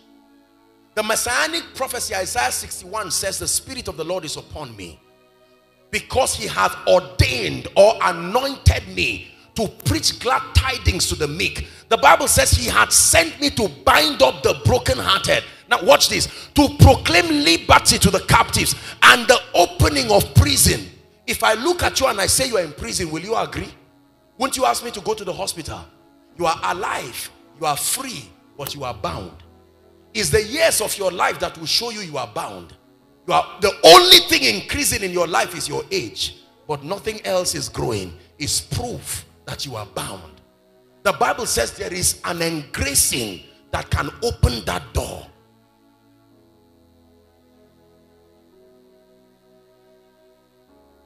Are we together? There are families where the women feed the men. If you like, travel to America. You will sit there for 10 years and return back to look like yesterday. There are people who have served in our region, occupied offices of honor, but in old age have been reduced to look like yesterday. It's a spirit. I hope you're not taking what I'm saying personal, because it's true. There are people who win but never finish. They never finish. I was told of a lady who collapsed while they were about to join them. The man wanted to faint. He had suffered for many years, lobbying for approval for his wife. This guy is now dressed with his necktie, and just to say I do, the lady collapses. They said it was a health condition. Well, I'm telling you that the realm of the spirit is alive. There is a reason why people run away from you. When you are in trouble, sicknesses come. When the money finishes, it just goes like that. Knowest thou the ordinances of heaven, and canst thou establish the dominion thereof? Favor is a spirit. It can come and call its kind to you. Hardship is a spirit. It can rest on you and drive every good thing from you. Hardship as a spirit knows when an alert enters your account, and it will not rest till you suffer. That's why it looks like everybody is watching you. It's just when the arrears comes that your father becomes sick, your mother becomes sick, your elder brother becomes sick, then your car will hit a mopole. Are you seeing those kinds of things? They will just say, come out and sit on the ground first. You see, the Bible said, thou shalt not be afraid of the arrows that fly. Don't you read it it's in your Bible.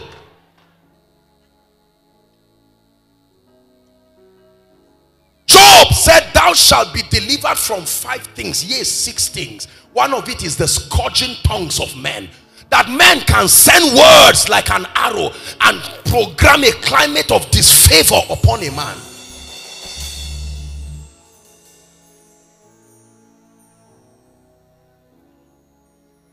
Are we together? Very beautiful lady. But the only person who will say you are good looking is a madman. Is that a testimony? This is how these spirits work.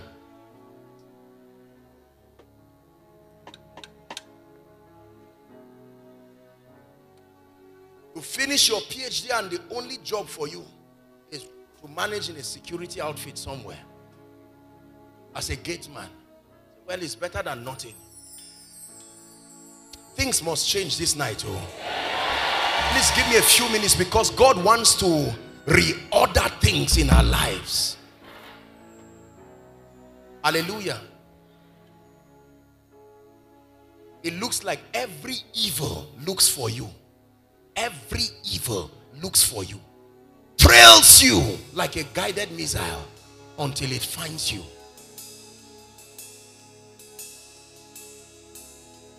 When they are looking for an armed robber, they look at your face and say, wait here. You say, me, I'm a pastor's child. They say, still wait here. Why must it be my face? You see how these spirits work? Already the embarrassment of being associated with theft, even if they say go, that suspicion is already an indictment on your reputation.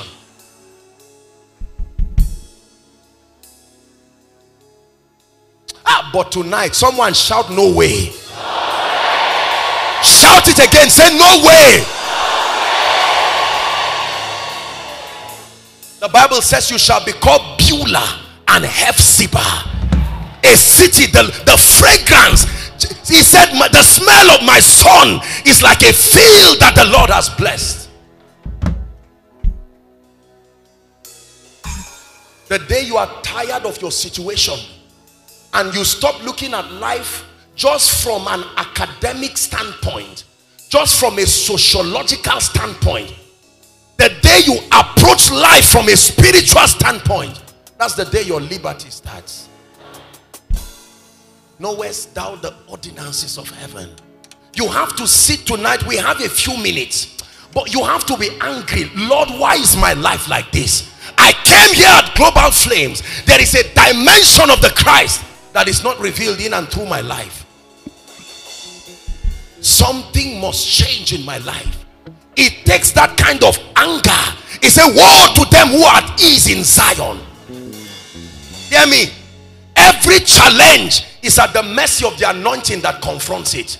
The anointing is not generic. The anointing works like money. 1,000 can give you breakfast, but it cannot give you a car. If it's a car you are looking for, you will need more of that amount. Oh, your lifting has come. Oh, your lifting has come. Oh,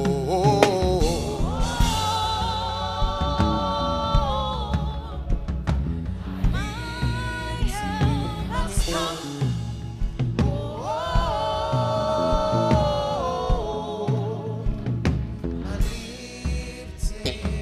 come. Please sit down. Give me 2 minutes. We are going to pray. Please let me have 4 or 5 gentlemen. I want to show you something. Come. It's not impartation. Just please come. Please watch my illustration and never forget it. Some of you stand here.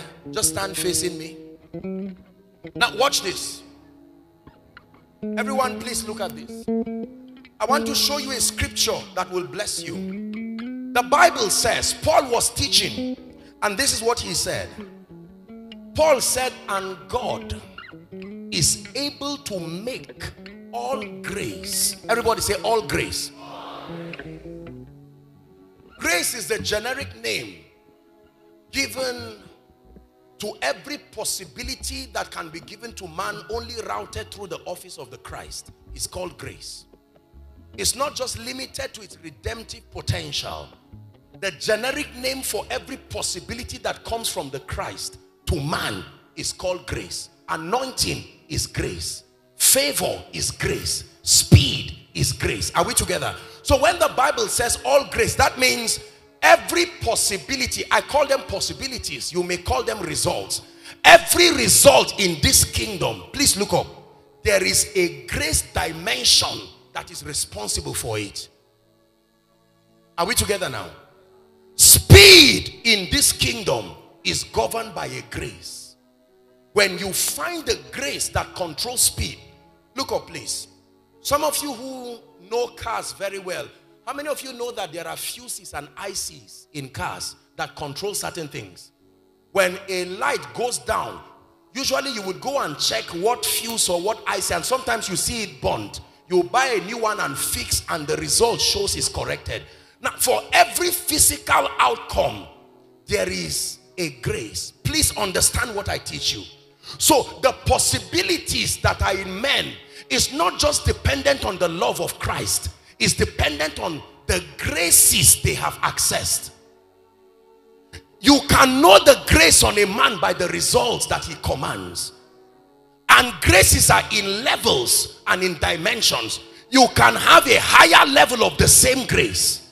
For instance, the healing grace. You can have different levels of the same grace. And then you can have dimensions of grace. Watch this. I can have a grace for healing and not have a grace for favor. Watch this. My physical result, I will always be whole and healthy. And when I pray for you, even when you fall, even if I pray for prosperity, what will come on you is the healing grace. Because that's what I have. Just because you fell, you will start seeing results in the healing area, but not because I do not have it. Watch this.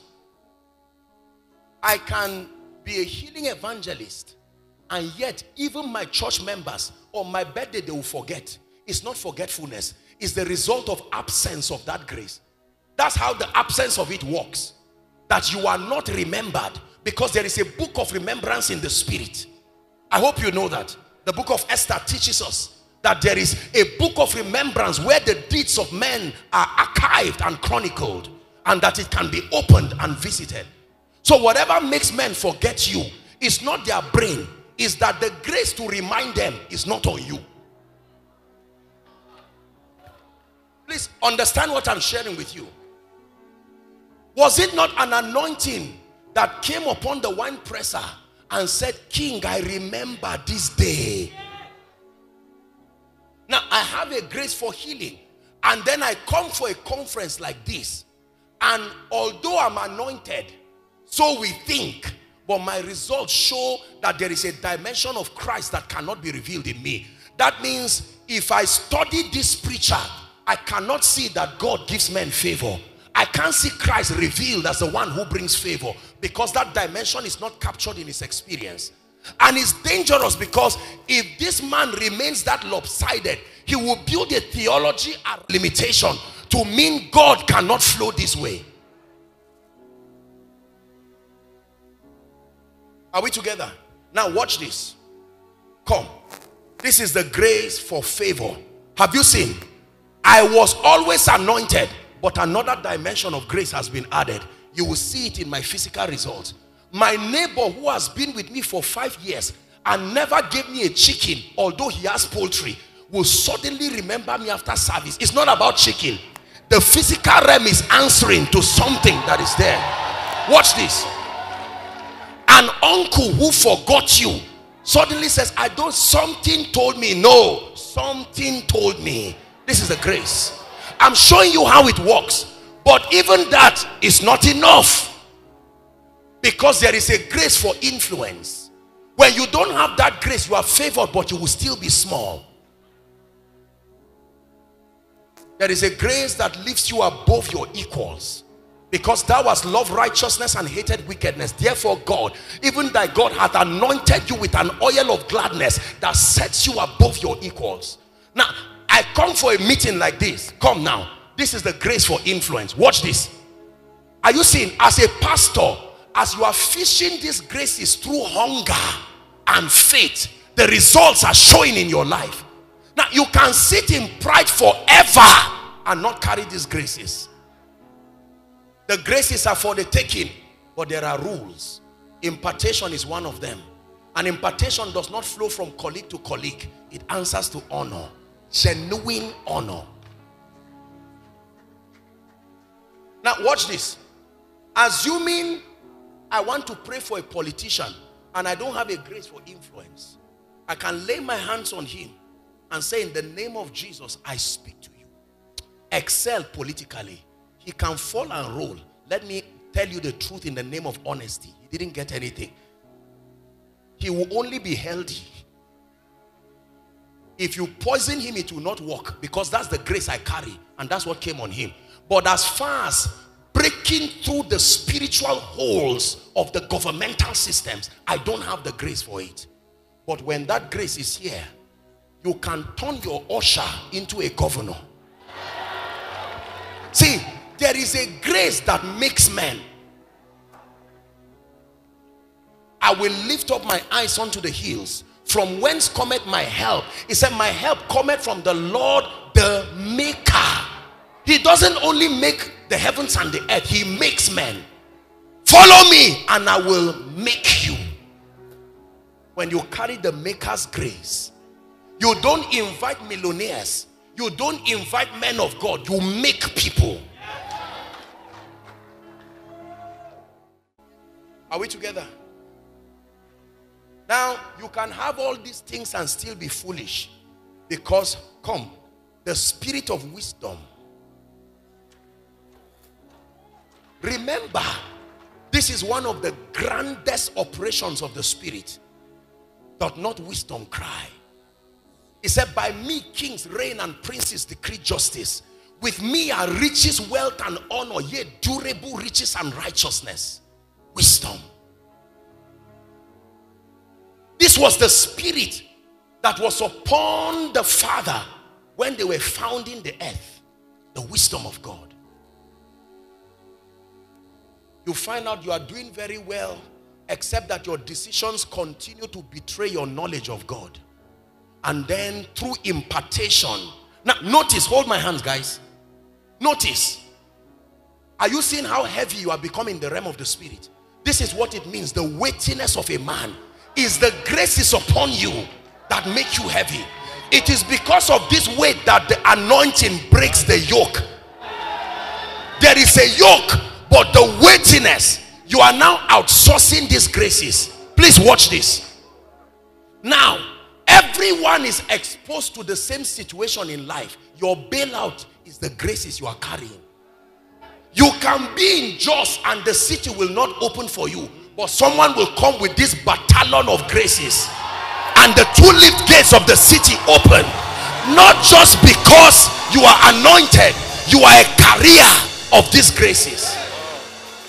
Listen, this is what defines our possibilities in this kingdom.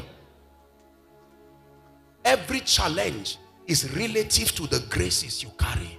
And tonight, let me tell you, one of the things that must come upon you is a duplication of these graces.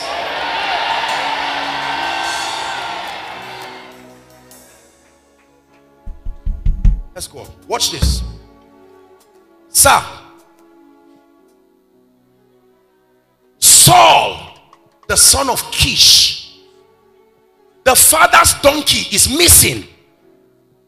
And now they go searching for the donkey. And after 3 days, they couldn't find the donkey. You know, they would have returned back and written a book and said donkeys cannot be restored. Except that one advised them and said, let us go to a man. There is a man. Every grace comes from God through men to men. Please understand what I share with you. This will be a glorious way of finishing 2019.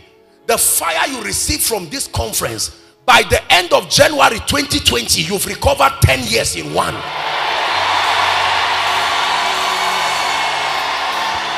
I'm not motivating you, no.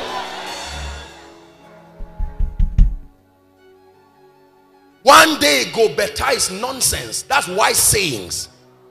Time does not change things. Time only reveals. It takes you obtaining the requisite level of intelligence and the grace dimension that your results depend upon. This is what changes your life. Watch this.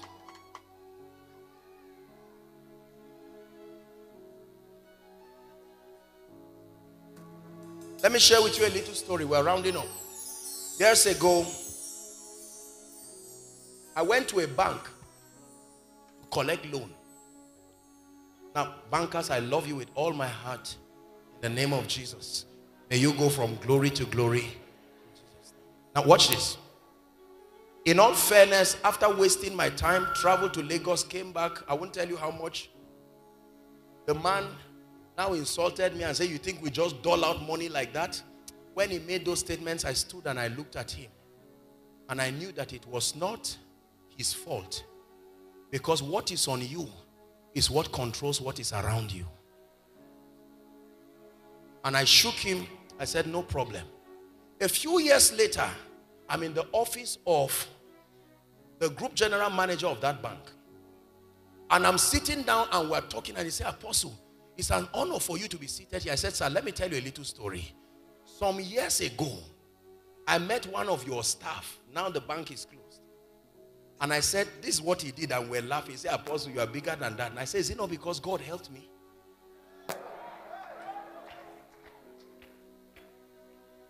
There are doors that your yesterday's grace could not open. But watch to see what comes upon you tonight. You will not even have to knock. The Bible says, as Peter was being led by the angel, the doors were being opened on their own. There are graces that can open doors. He has broken the gates of brass and cut the bars of iron in sunder. Please be patient with me. We're rounding up. Watch this. Seated in this place right now, hearing me inside and outside, are people who love the Lord with all their hearts upon the plateau. But could it be that the explanation to the missing dimensions of the Christ in your life, it may be an absence of a particular dimension of grace? Or you need a multiplication of the grace you already have. Because the anointing works like money. If they say everybody who has money stand, you will stand with your 10,000. Aliko Dangote will stand with what he has. The demand placed on the money is what will show the difference. Are we together? Every challenge is at the mercy of the grace that confronts it. There are graces mandated to trivialize what you call a problem. It will trivialize it and you will not even know. There was an anointing on Reinhard Bonnke. People called him an evangelist. Please help that person. Now listen. A man that comes to preach in a territory and somebody who did not attend the crusade carries his charm to submit it. Is that an evangelist?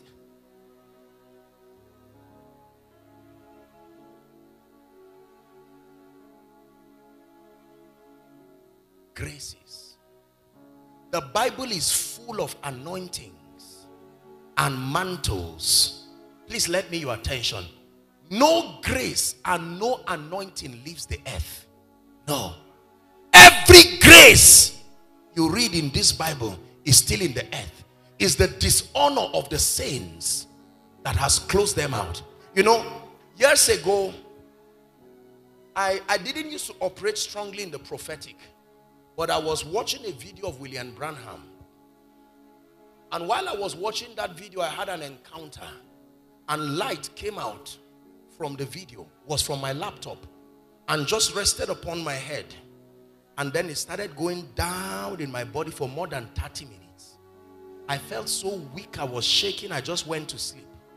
And by the next time I would get up, the dimension of the prophetic in my life changed. Listen, every challenge, that's why when you go to God in prayer, he will tell you your problem has been solved. He's not lying. What he's saying is scattered across the body of Christ is a grace that your problem has been tied to. Find it. Through hunger and honor, find it. Are we together? Yes. There is a grace. This prosperity thing you see that looks like it's a difficult thing, it's good to be valuable and to be productive. But let me submit to you, there are graces that will speak once over your life and tear open your financial heavens in a way that will surprise you. It is true. You must become like a spiritual archaeologist, searching with hunger for the graces that make for your efficiency as far as your assignment is concerned. And when God grants through the sacrifice of alignment vessels who have paid the price to convert these graces together, then you receive them with hunger. This is what is about to happen here.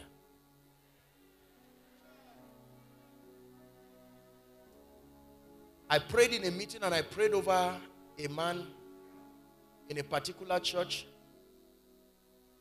And by the next day, he got a contract of 100 billion.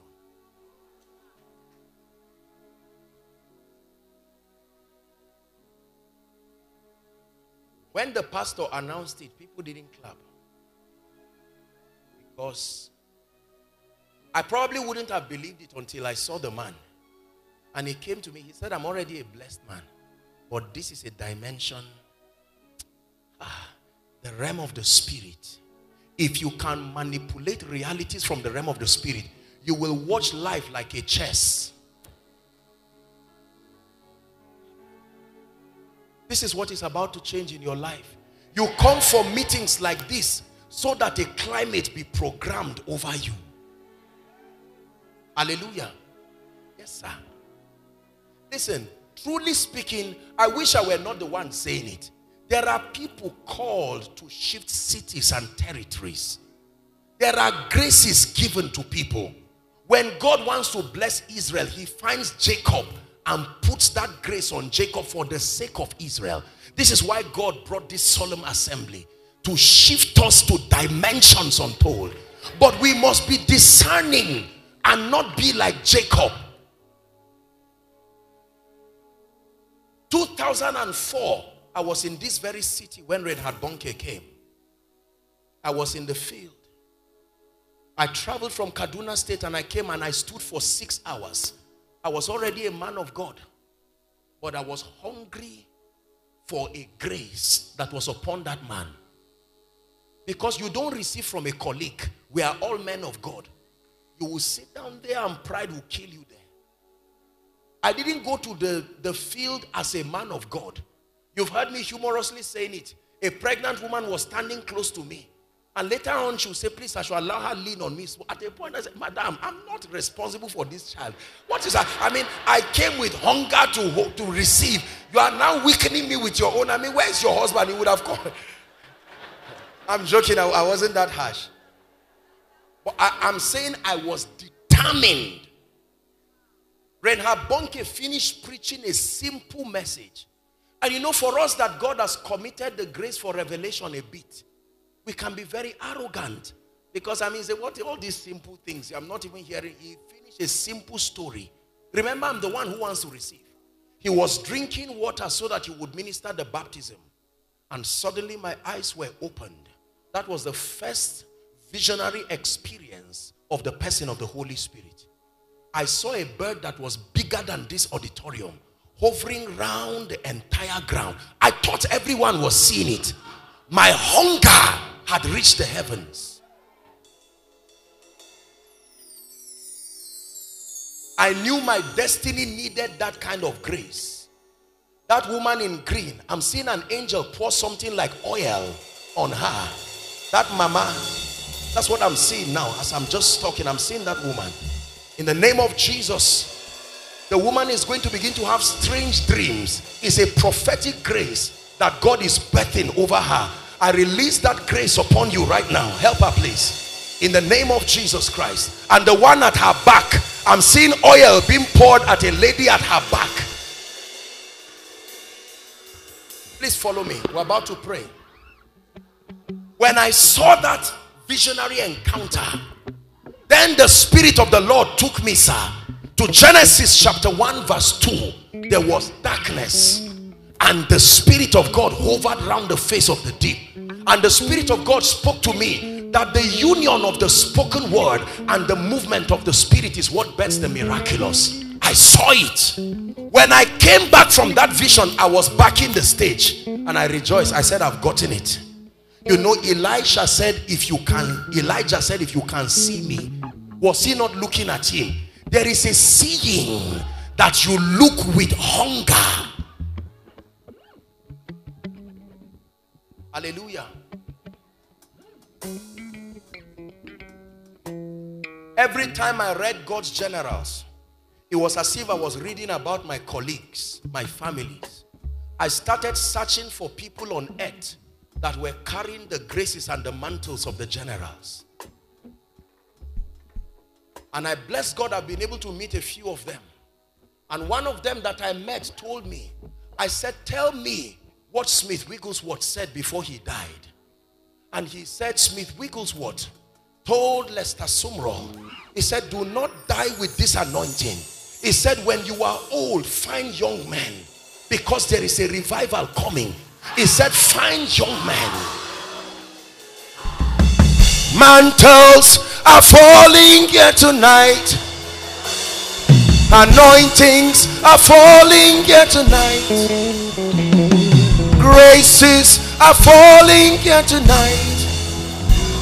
For the kings to be born, for revival to return.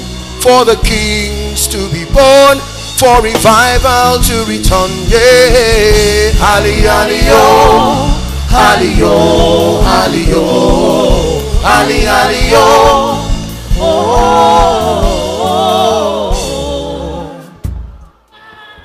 And then when I received that impartation, watch this. The hallmark of my encounters was when my hunger had reached the heavens. Then the Lord Jesus appears to me.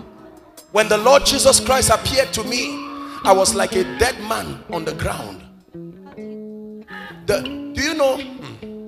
Let me tell you the truth. Well, many people say they have seen Jesus. I don't have a right to contend with them.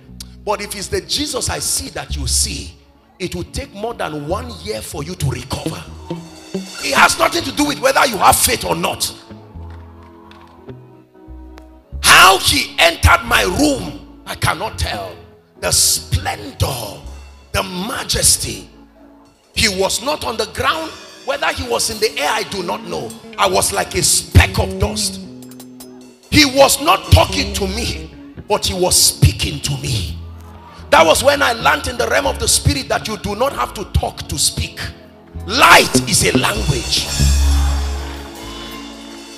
The light, he stretched his hands towards me. Watch this.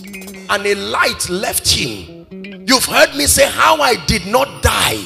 It's a mystery that only him can explain. When that encounter finished, he left. A straight line came from Genesis to Revelation. I started understanding mysteries I never studied. What is the meaning of this? What is happening to me? In one of the encounters that I would have in the later years, the Lord looked at me and he said, my son, from today I give you my presence as a gift. And then I saw this angel standing close to me. And I said, who is this? And he said, he will walk with you and follow you in all your meetings. He said, he is called the angel of the Lord's presence. We are not much except for the spiritual possibilities that we carry. Hallelujah. And the last instruction the Lord would give me, please listen. He said, every meeting I will allow you go to, in that meeting, there must be a few people, the light that came from me to you, you must allow to come to them. And I have not failed. Help them, please. This, listen, please take it higher for me, David. I want you to be sensitive. This is what is responsible for some of these manifestations you see. It's an equipping of the Spirit. It's a grace for a generation. It's not for a church. It's not for a city. Tonight, by the love and the relationship of your dear man of God, the Lord has granted me the grace to come join in my faith with all the servants of God here. Please listen to me. If you can humble yourself and look to Jesus in a man, not just a man, let me tell you, you will receive something tonight that will turn your life around in a way that will shock you. Because there are people in ministry, the deficiency is these graces. You see, the apostolic grace is not for church. The apostolic grace is for spiritual governance. It is our assignment under God to define the coordinates of the program of God as given to a dispensation. And so our assignment is to come into a territory and through the sacrifice of alignment, find out the precepts of the Spirit allocated for a generation and the graces that should come with those thoughts, and to supply them if deficient. So when he sends us with all the backing and the equipping that can make, that can build, that can release. This is my final session with us. We are going to pray, and please, I plead that you spare me a few minutes. Let something from heaven that will be worth your sacrifice in this conference come upon your life and turn you into another man. There are men and women of God here. You must carry graces that will speak the purposes of God upon the plateau. There are business people here. You must carry anointings. In 1 minute, wherever you are, please lift up a cry before the God of heaven. Lord, it's my season. I come with my heart open. Is someone praying?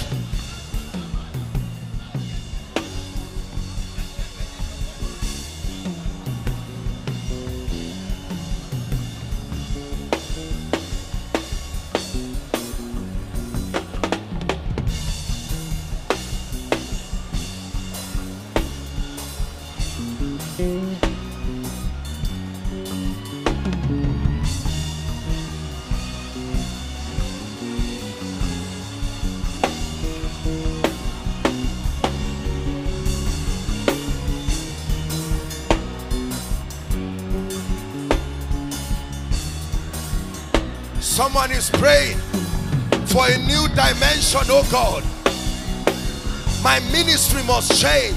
Outside, make sure you are praying. My family must change.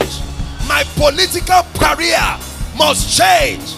God has spoken to you about your political destiny.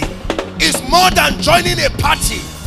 It's more than having political allies. There is a grace that keeps men in their destinies.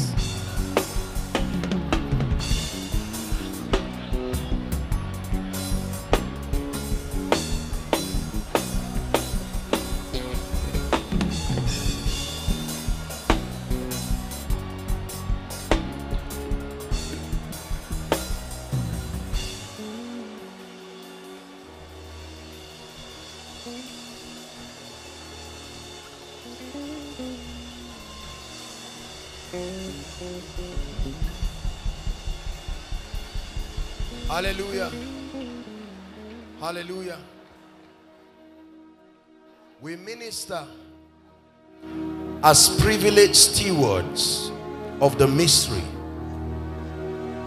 We minister as those who have been granted grace and mercy from God. I see a lot of angels in this place.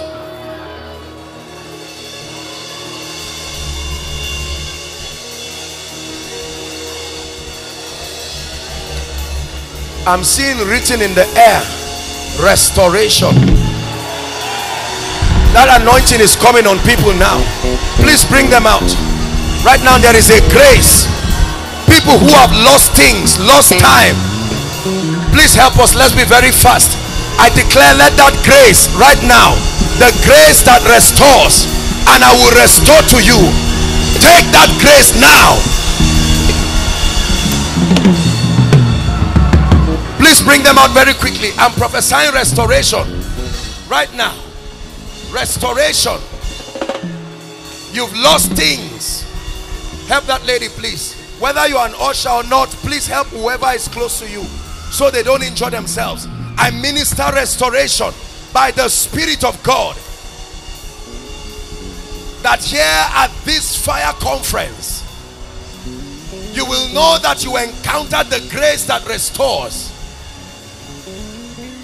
I prophesy restoration, opportunities, restoration, relationships.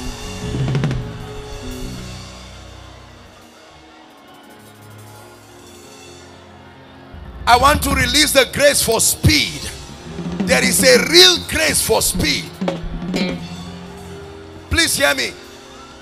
As I pray this grace, the hand of God will come upon people and they will start running physically. I want you to help them so they don't injure themselves. Right now I stand by the rod of a higher priesthood. Jos, Plateau State, hear me. I declare in the name of Jesus, receive the grace for speed. Take that grace now.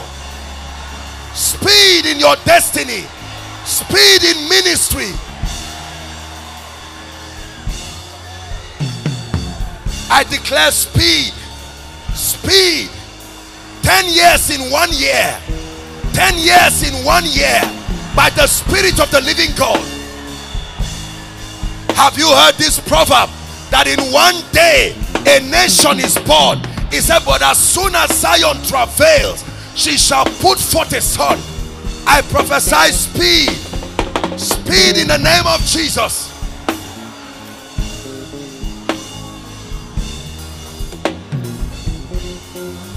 Hallelujah.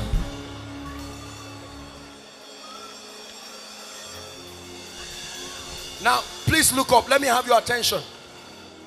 The Lord is showing me an eagle.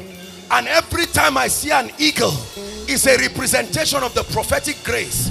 There are people here who are going to drink of this wine. Many men of God, many women of God. Right now in the name of Jesus, at the count of 3, may the eye of the eagle, the eye that sees and the ear that hears, let it rest upon you. 1, 2, 3. Take that grace. I activate the prophetic. I activate the prophetic. I activate the prophetic. This is that. Let there be a rain of the eyes that see.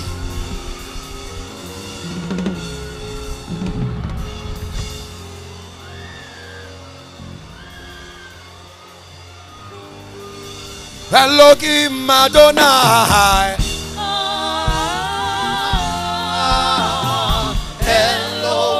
Elohim Adonai.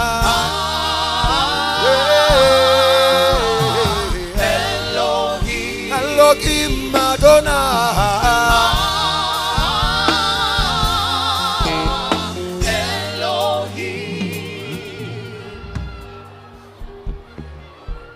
The Lord is showing me a lot of women ministries that will be bettered from this conference. And there are people that anointing is coming on right now. Where are the daughters of Deborah? I stretch my hands from the left to the right. I declare by the Spirit of God, let the mantle that will birth those ministries be released upon you now. In the name of Jesus, be released upon you now.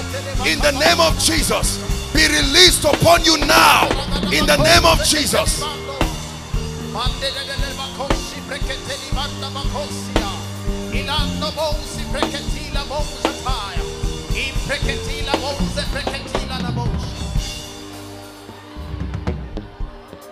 Hallelujah. There is a grace that establishes a man fast. I need to pray that grace, because this grace is deficient in the middle belt. That the grace that establishes people fast is not there. We must trust God for the grace. In the name that is above all names, I decree and declare, standing in partnership with all the graces here, I declare over Plateau State, over Jos, the grace that stabilizes a man quick. Take that grace now. Receive that grace now.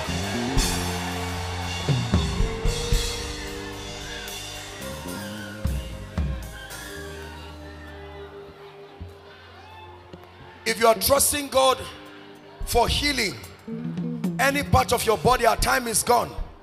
I may not be able to prophesy and speak to people. Tomorrow is a night of prophecy, so you can come with your heart open, and the man of God is going to be speaking God's counsel.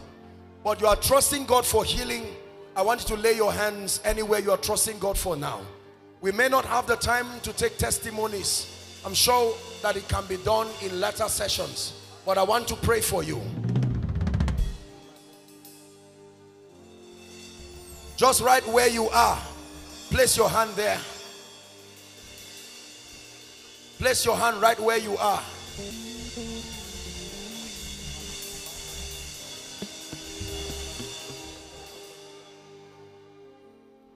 Now, please listen.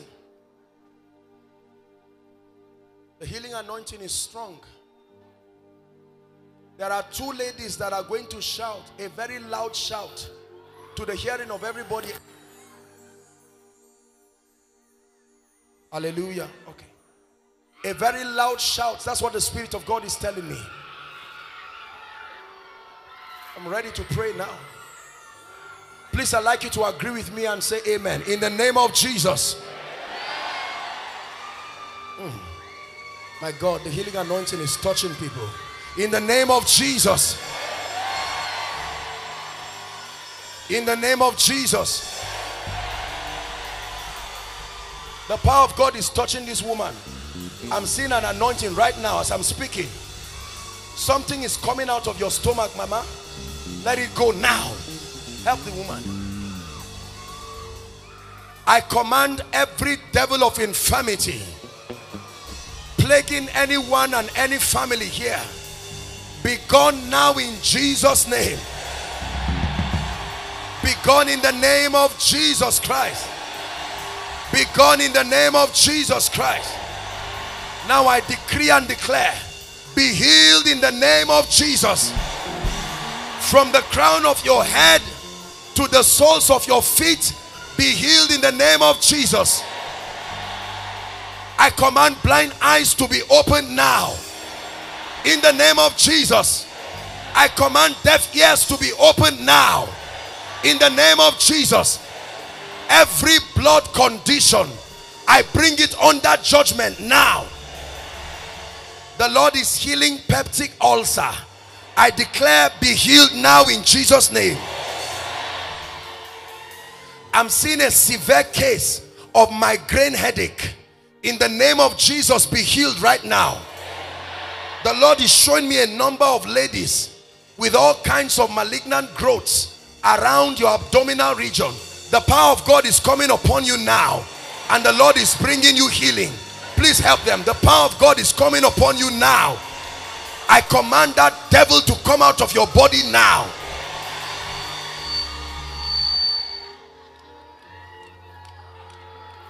SSAS, we change your genotype now. Please help them. We change your genotype now.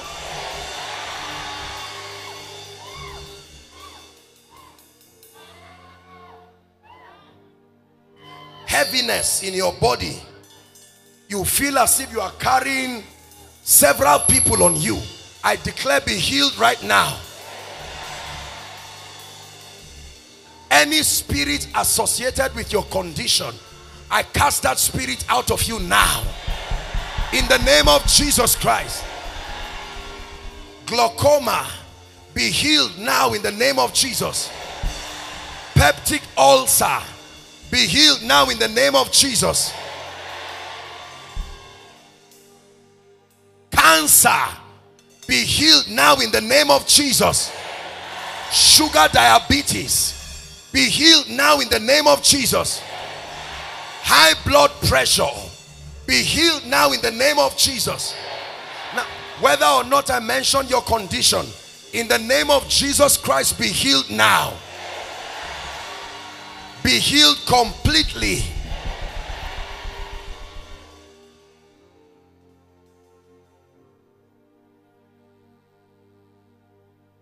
Every door that has been closed over you, I stand in the name of Jesus, who is the Son of the living God, and I speak to that door.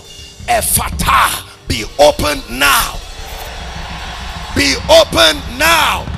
Doors of employment, be open now. Doors of ministry, be open now. Doors of fruitfulness, be open now.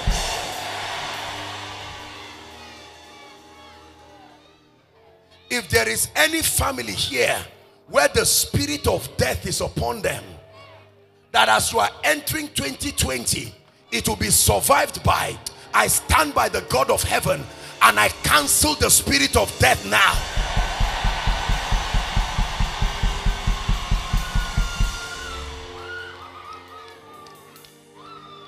I pray for every politician here and everyone who is in government, the grace to legislate in righteousness and truth. May that grace rest upon all our politicians. In the name of Jesus Christ. I pray for every student here. The grace to excel and the grace to finish strong. Receive that grace right now. All those who have written jam, and doors refuse to open, we open that door here now. In the name of Jesus Christ. And all those in final year, in any institution, I release upon you the finisher's anointing. Grace to finish with honor.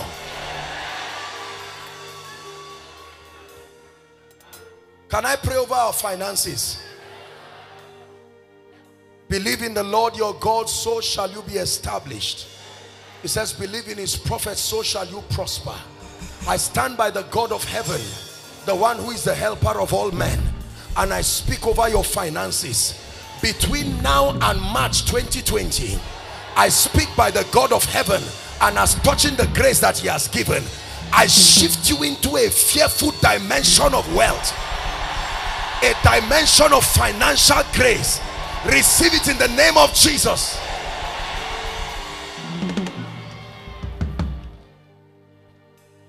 Let me pray over your spiritual life. We're rounding up.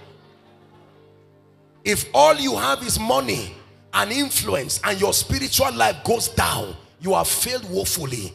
I need to pray. There are altars that need fire to come back again. That your prayer life has gone down.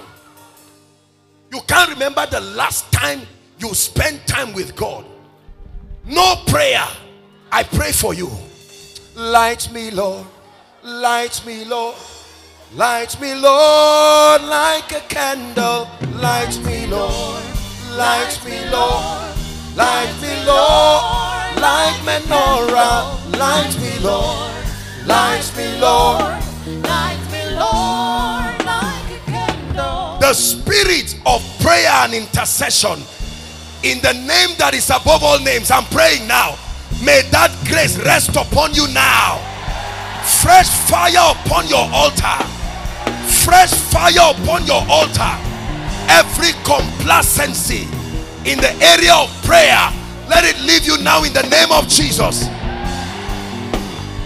I pray for your word study life, the appetite for the word of God, the grace to sit down and learn at his feet. May that grace come upon you now.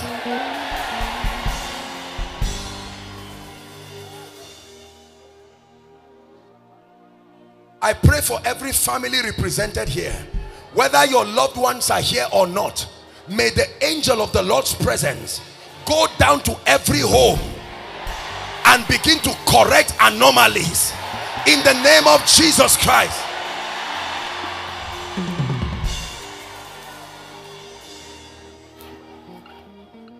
I pray for every church and every man of God that has come to stand by God's servant and support this program.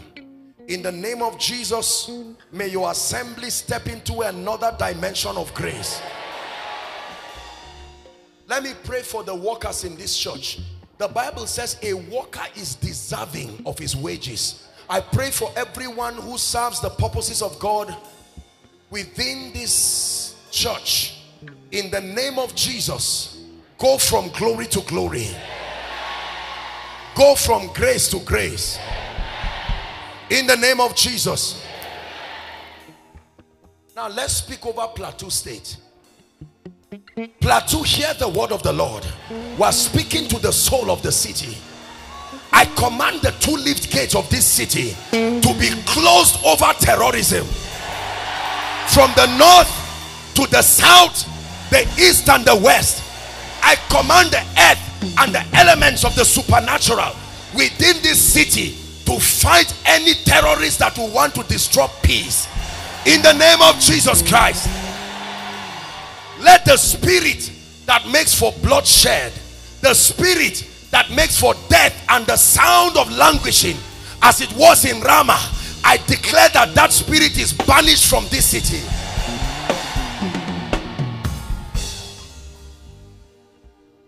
I declare wisdom to the government of this state. Right from the governor to his cabinet, to everyone who is a member of parliament, the wisdom to decree with righteousness and justice, let it be given to you.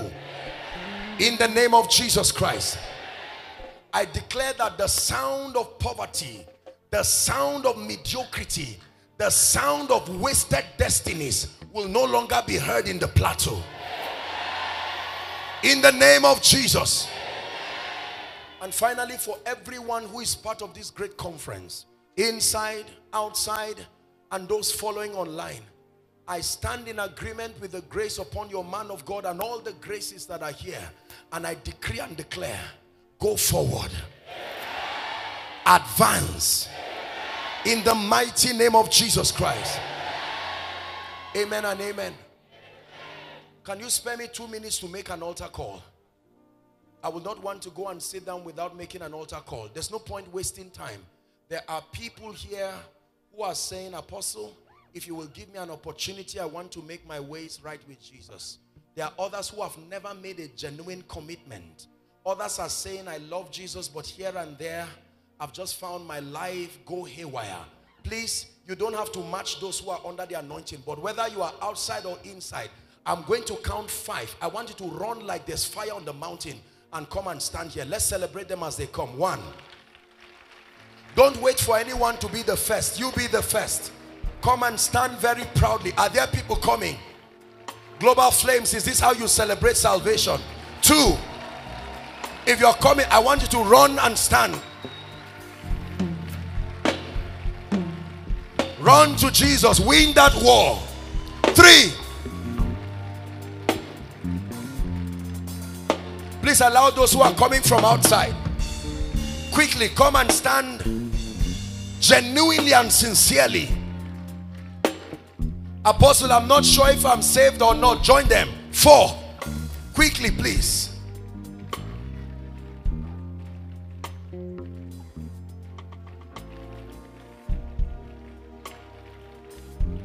Keep clapping.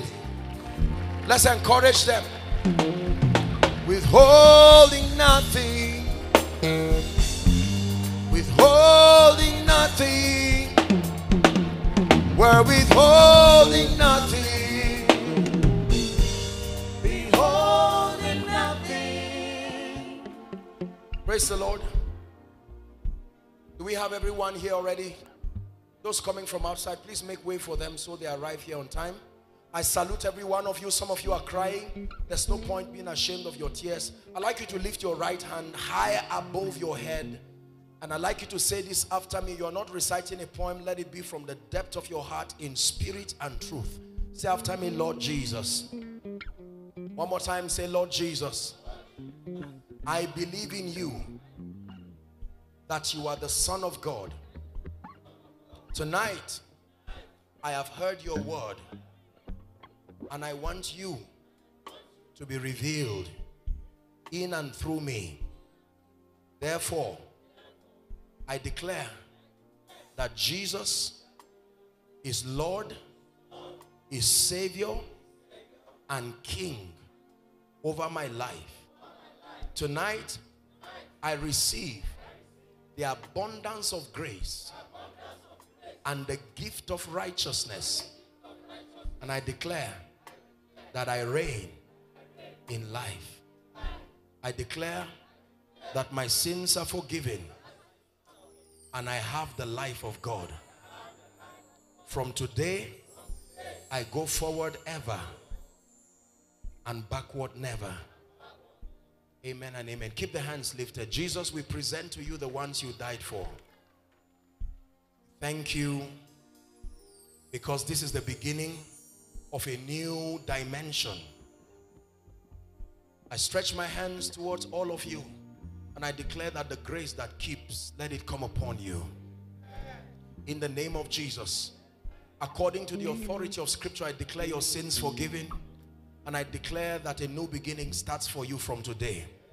The grace to walk in victory, let it be given to you. In the name of Jesus Christ, eternal life is yours from now. I introduce you to the ministry of the Holy Spirit, and I pray in the name of Jesus to the ministry of the Holy Spirit, and I pray in the name of Jesus that you will know him and you will walk with him, and he will cause you to become a wonder in Jesus' name. Amen and amen. Dearly beloved, I hope you were blessed by this message. Do not keep the video to yourself. Share to as many as you can to help them bless. Check our homepage for more of our messages. Subscribe to the channel, comment on it, like it. See you on our next video. Bye. Pray, pray, pray for your destiny. Salaskade bashkana kata branda kate katos.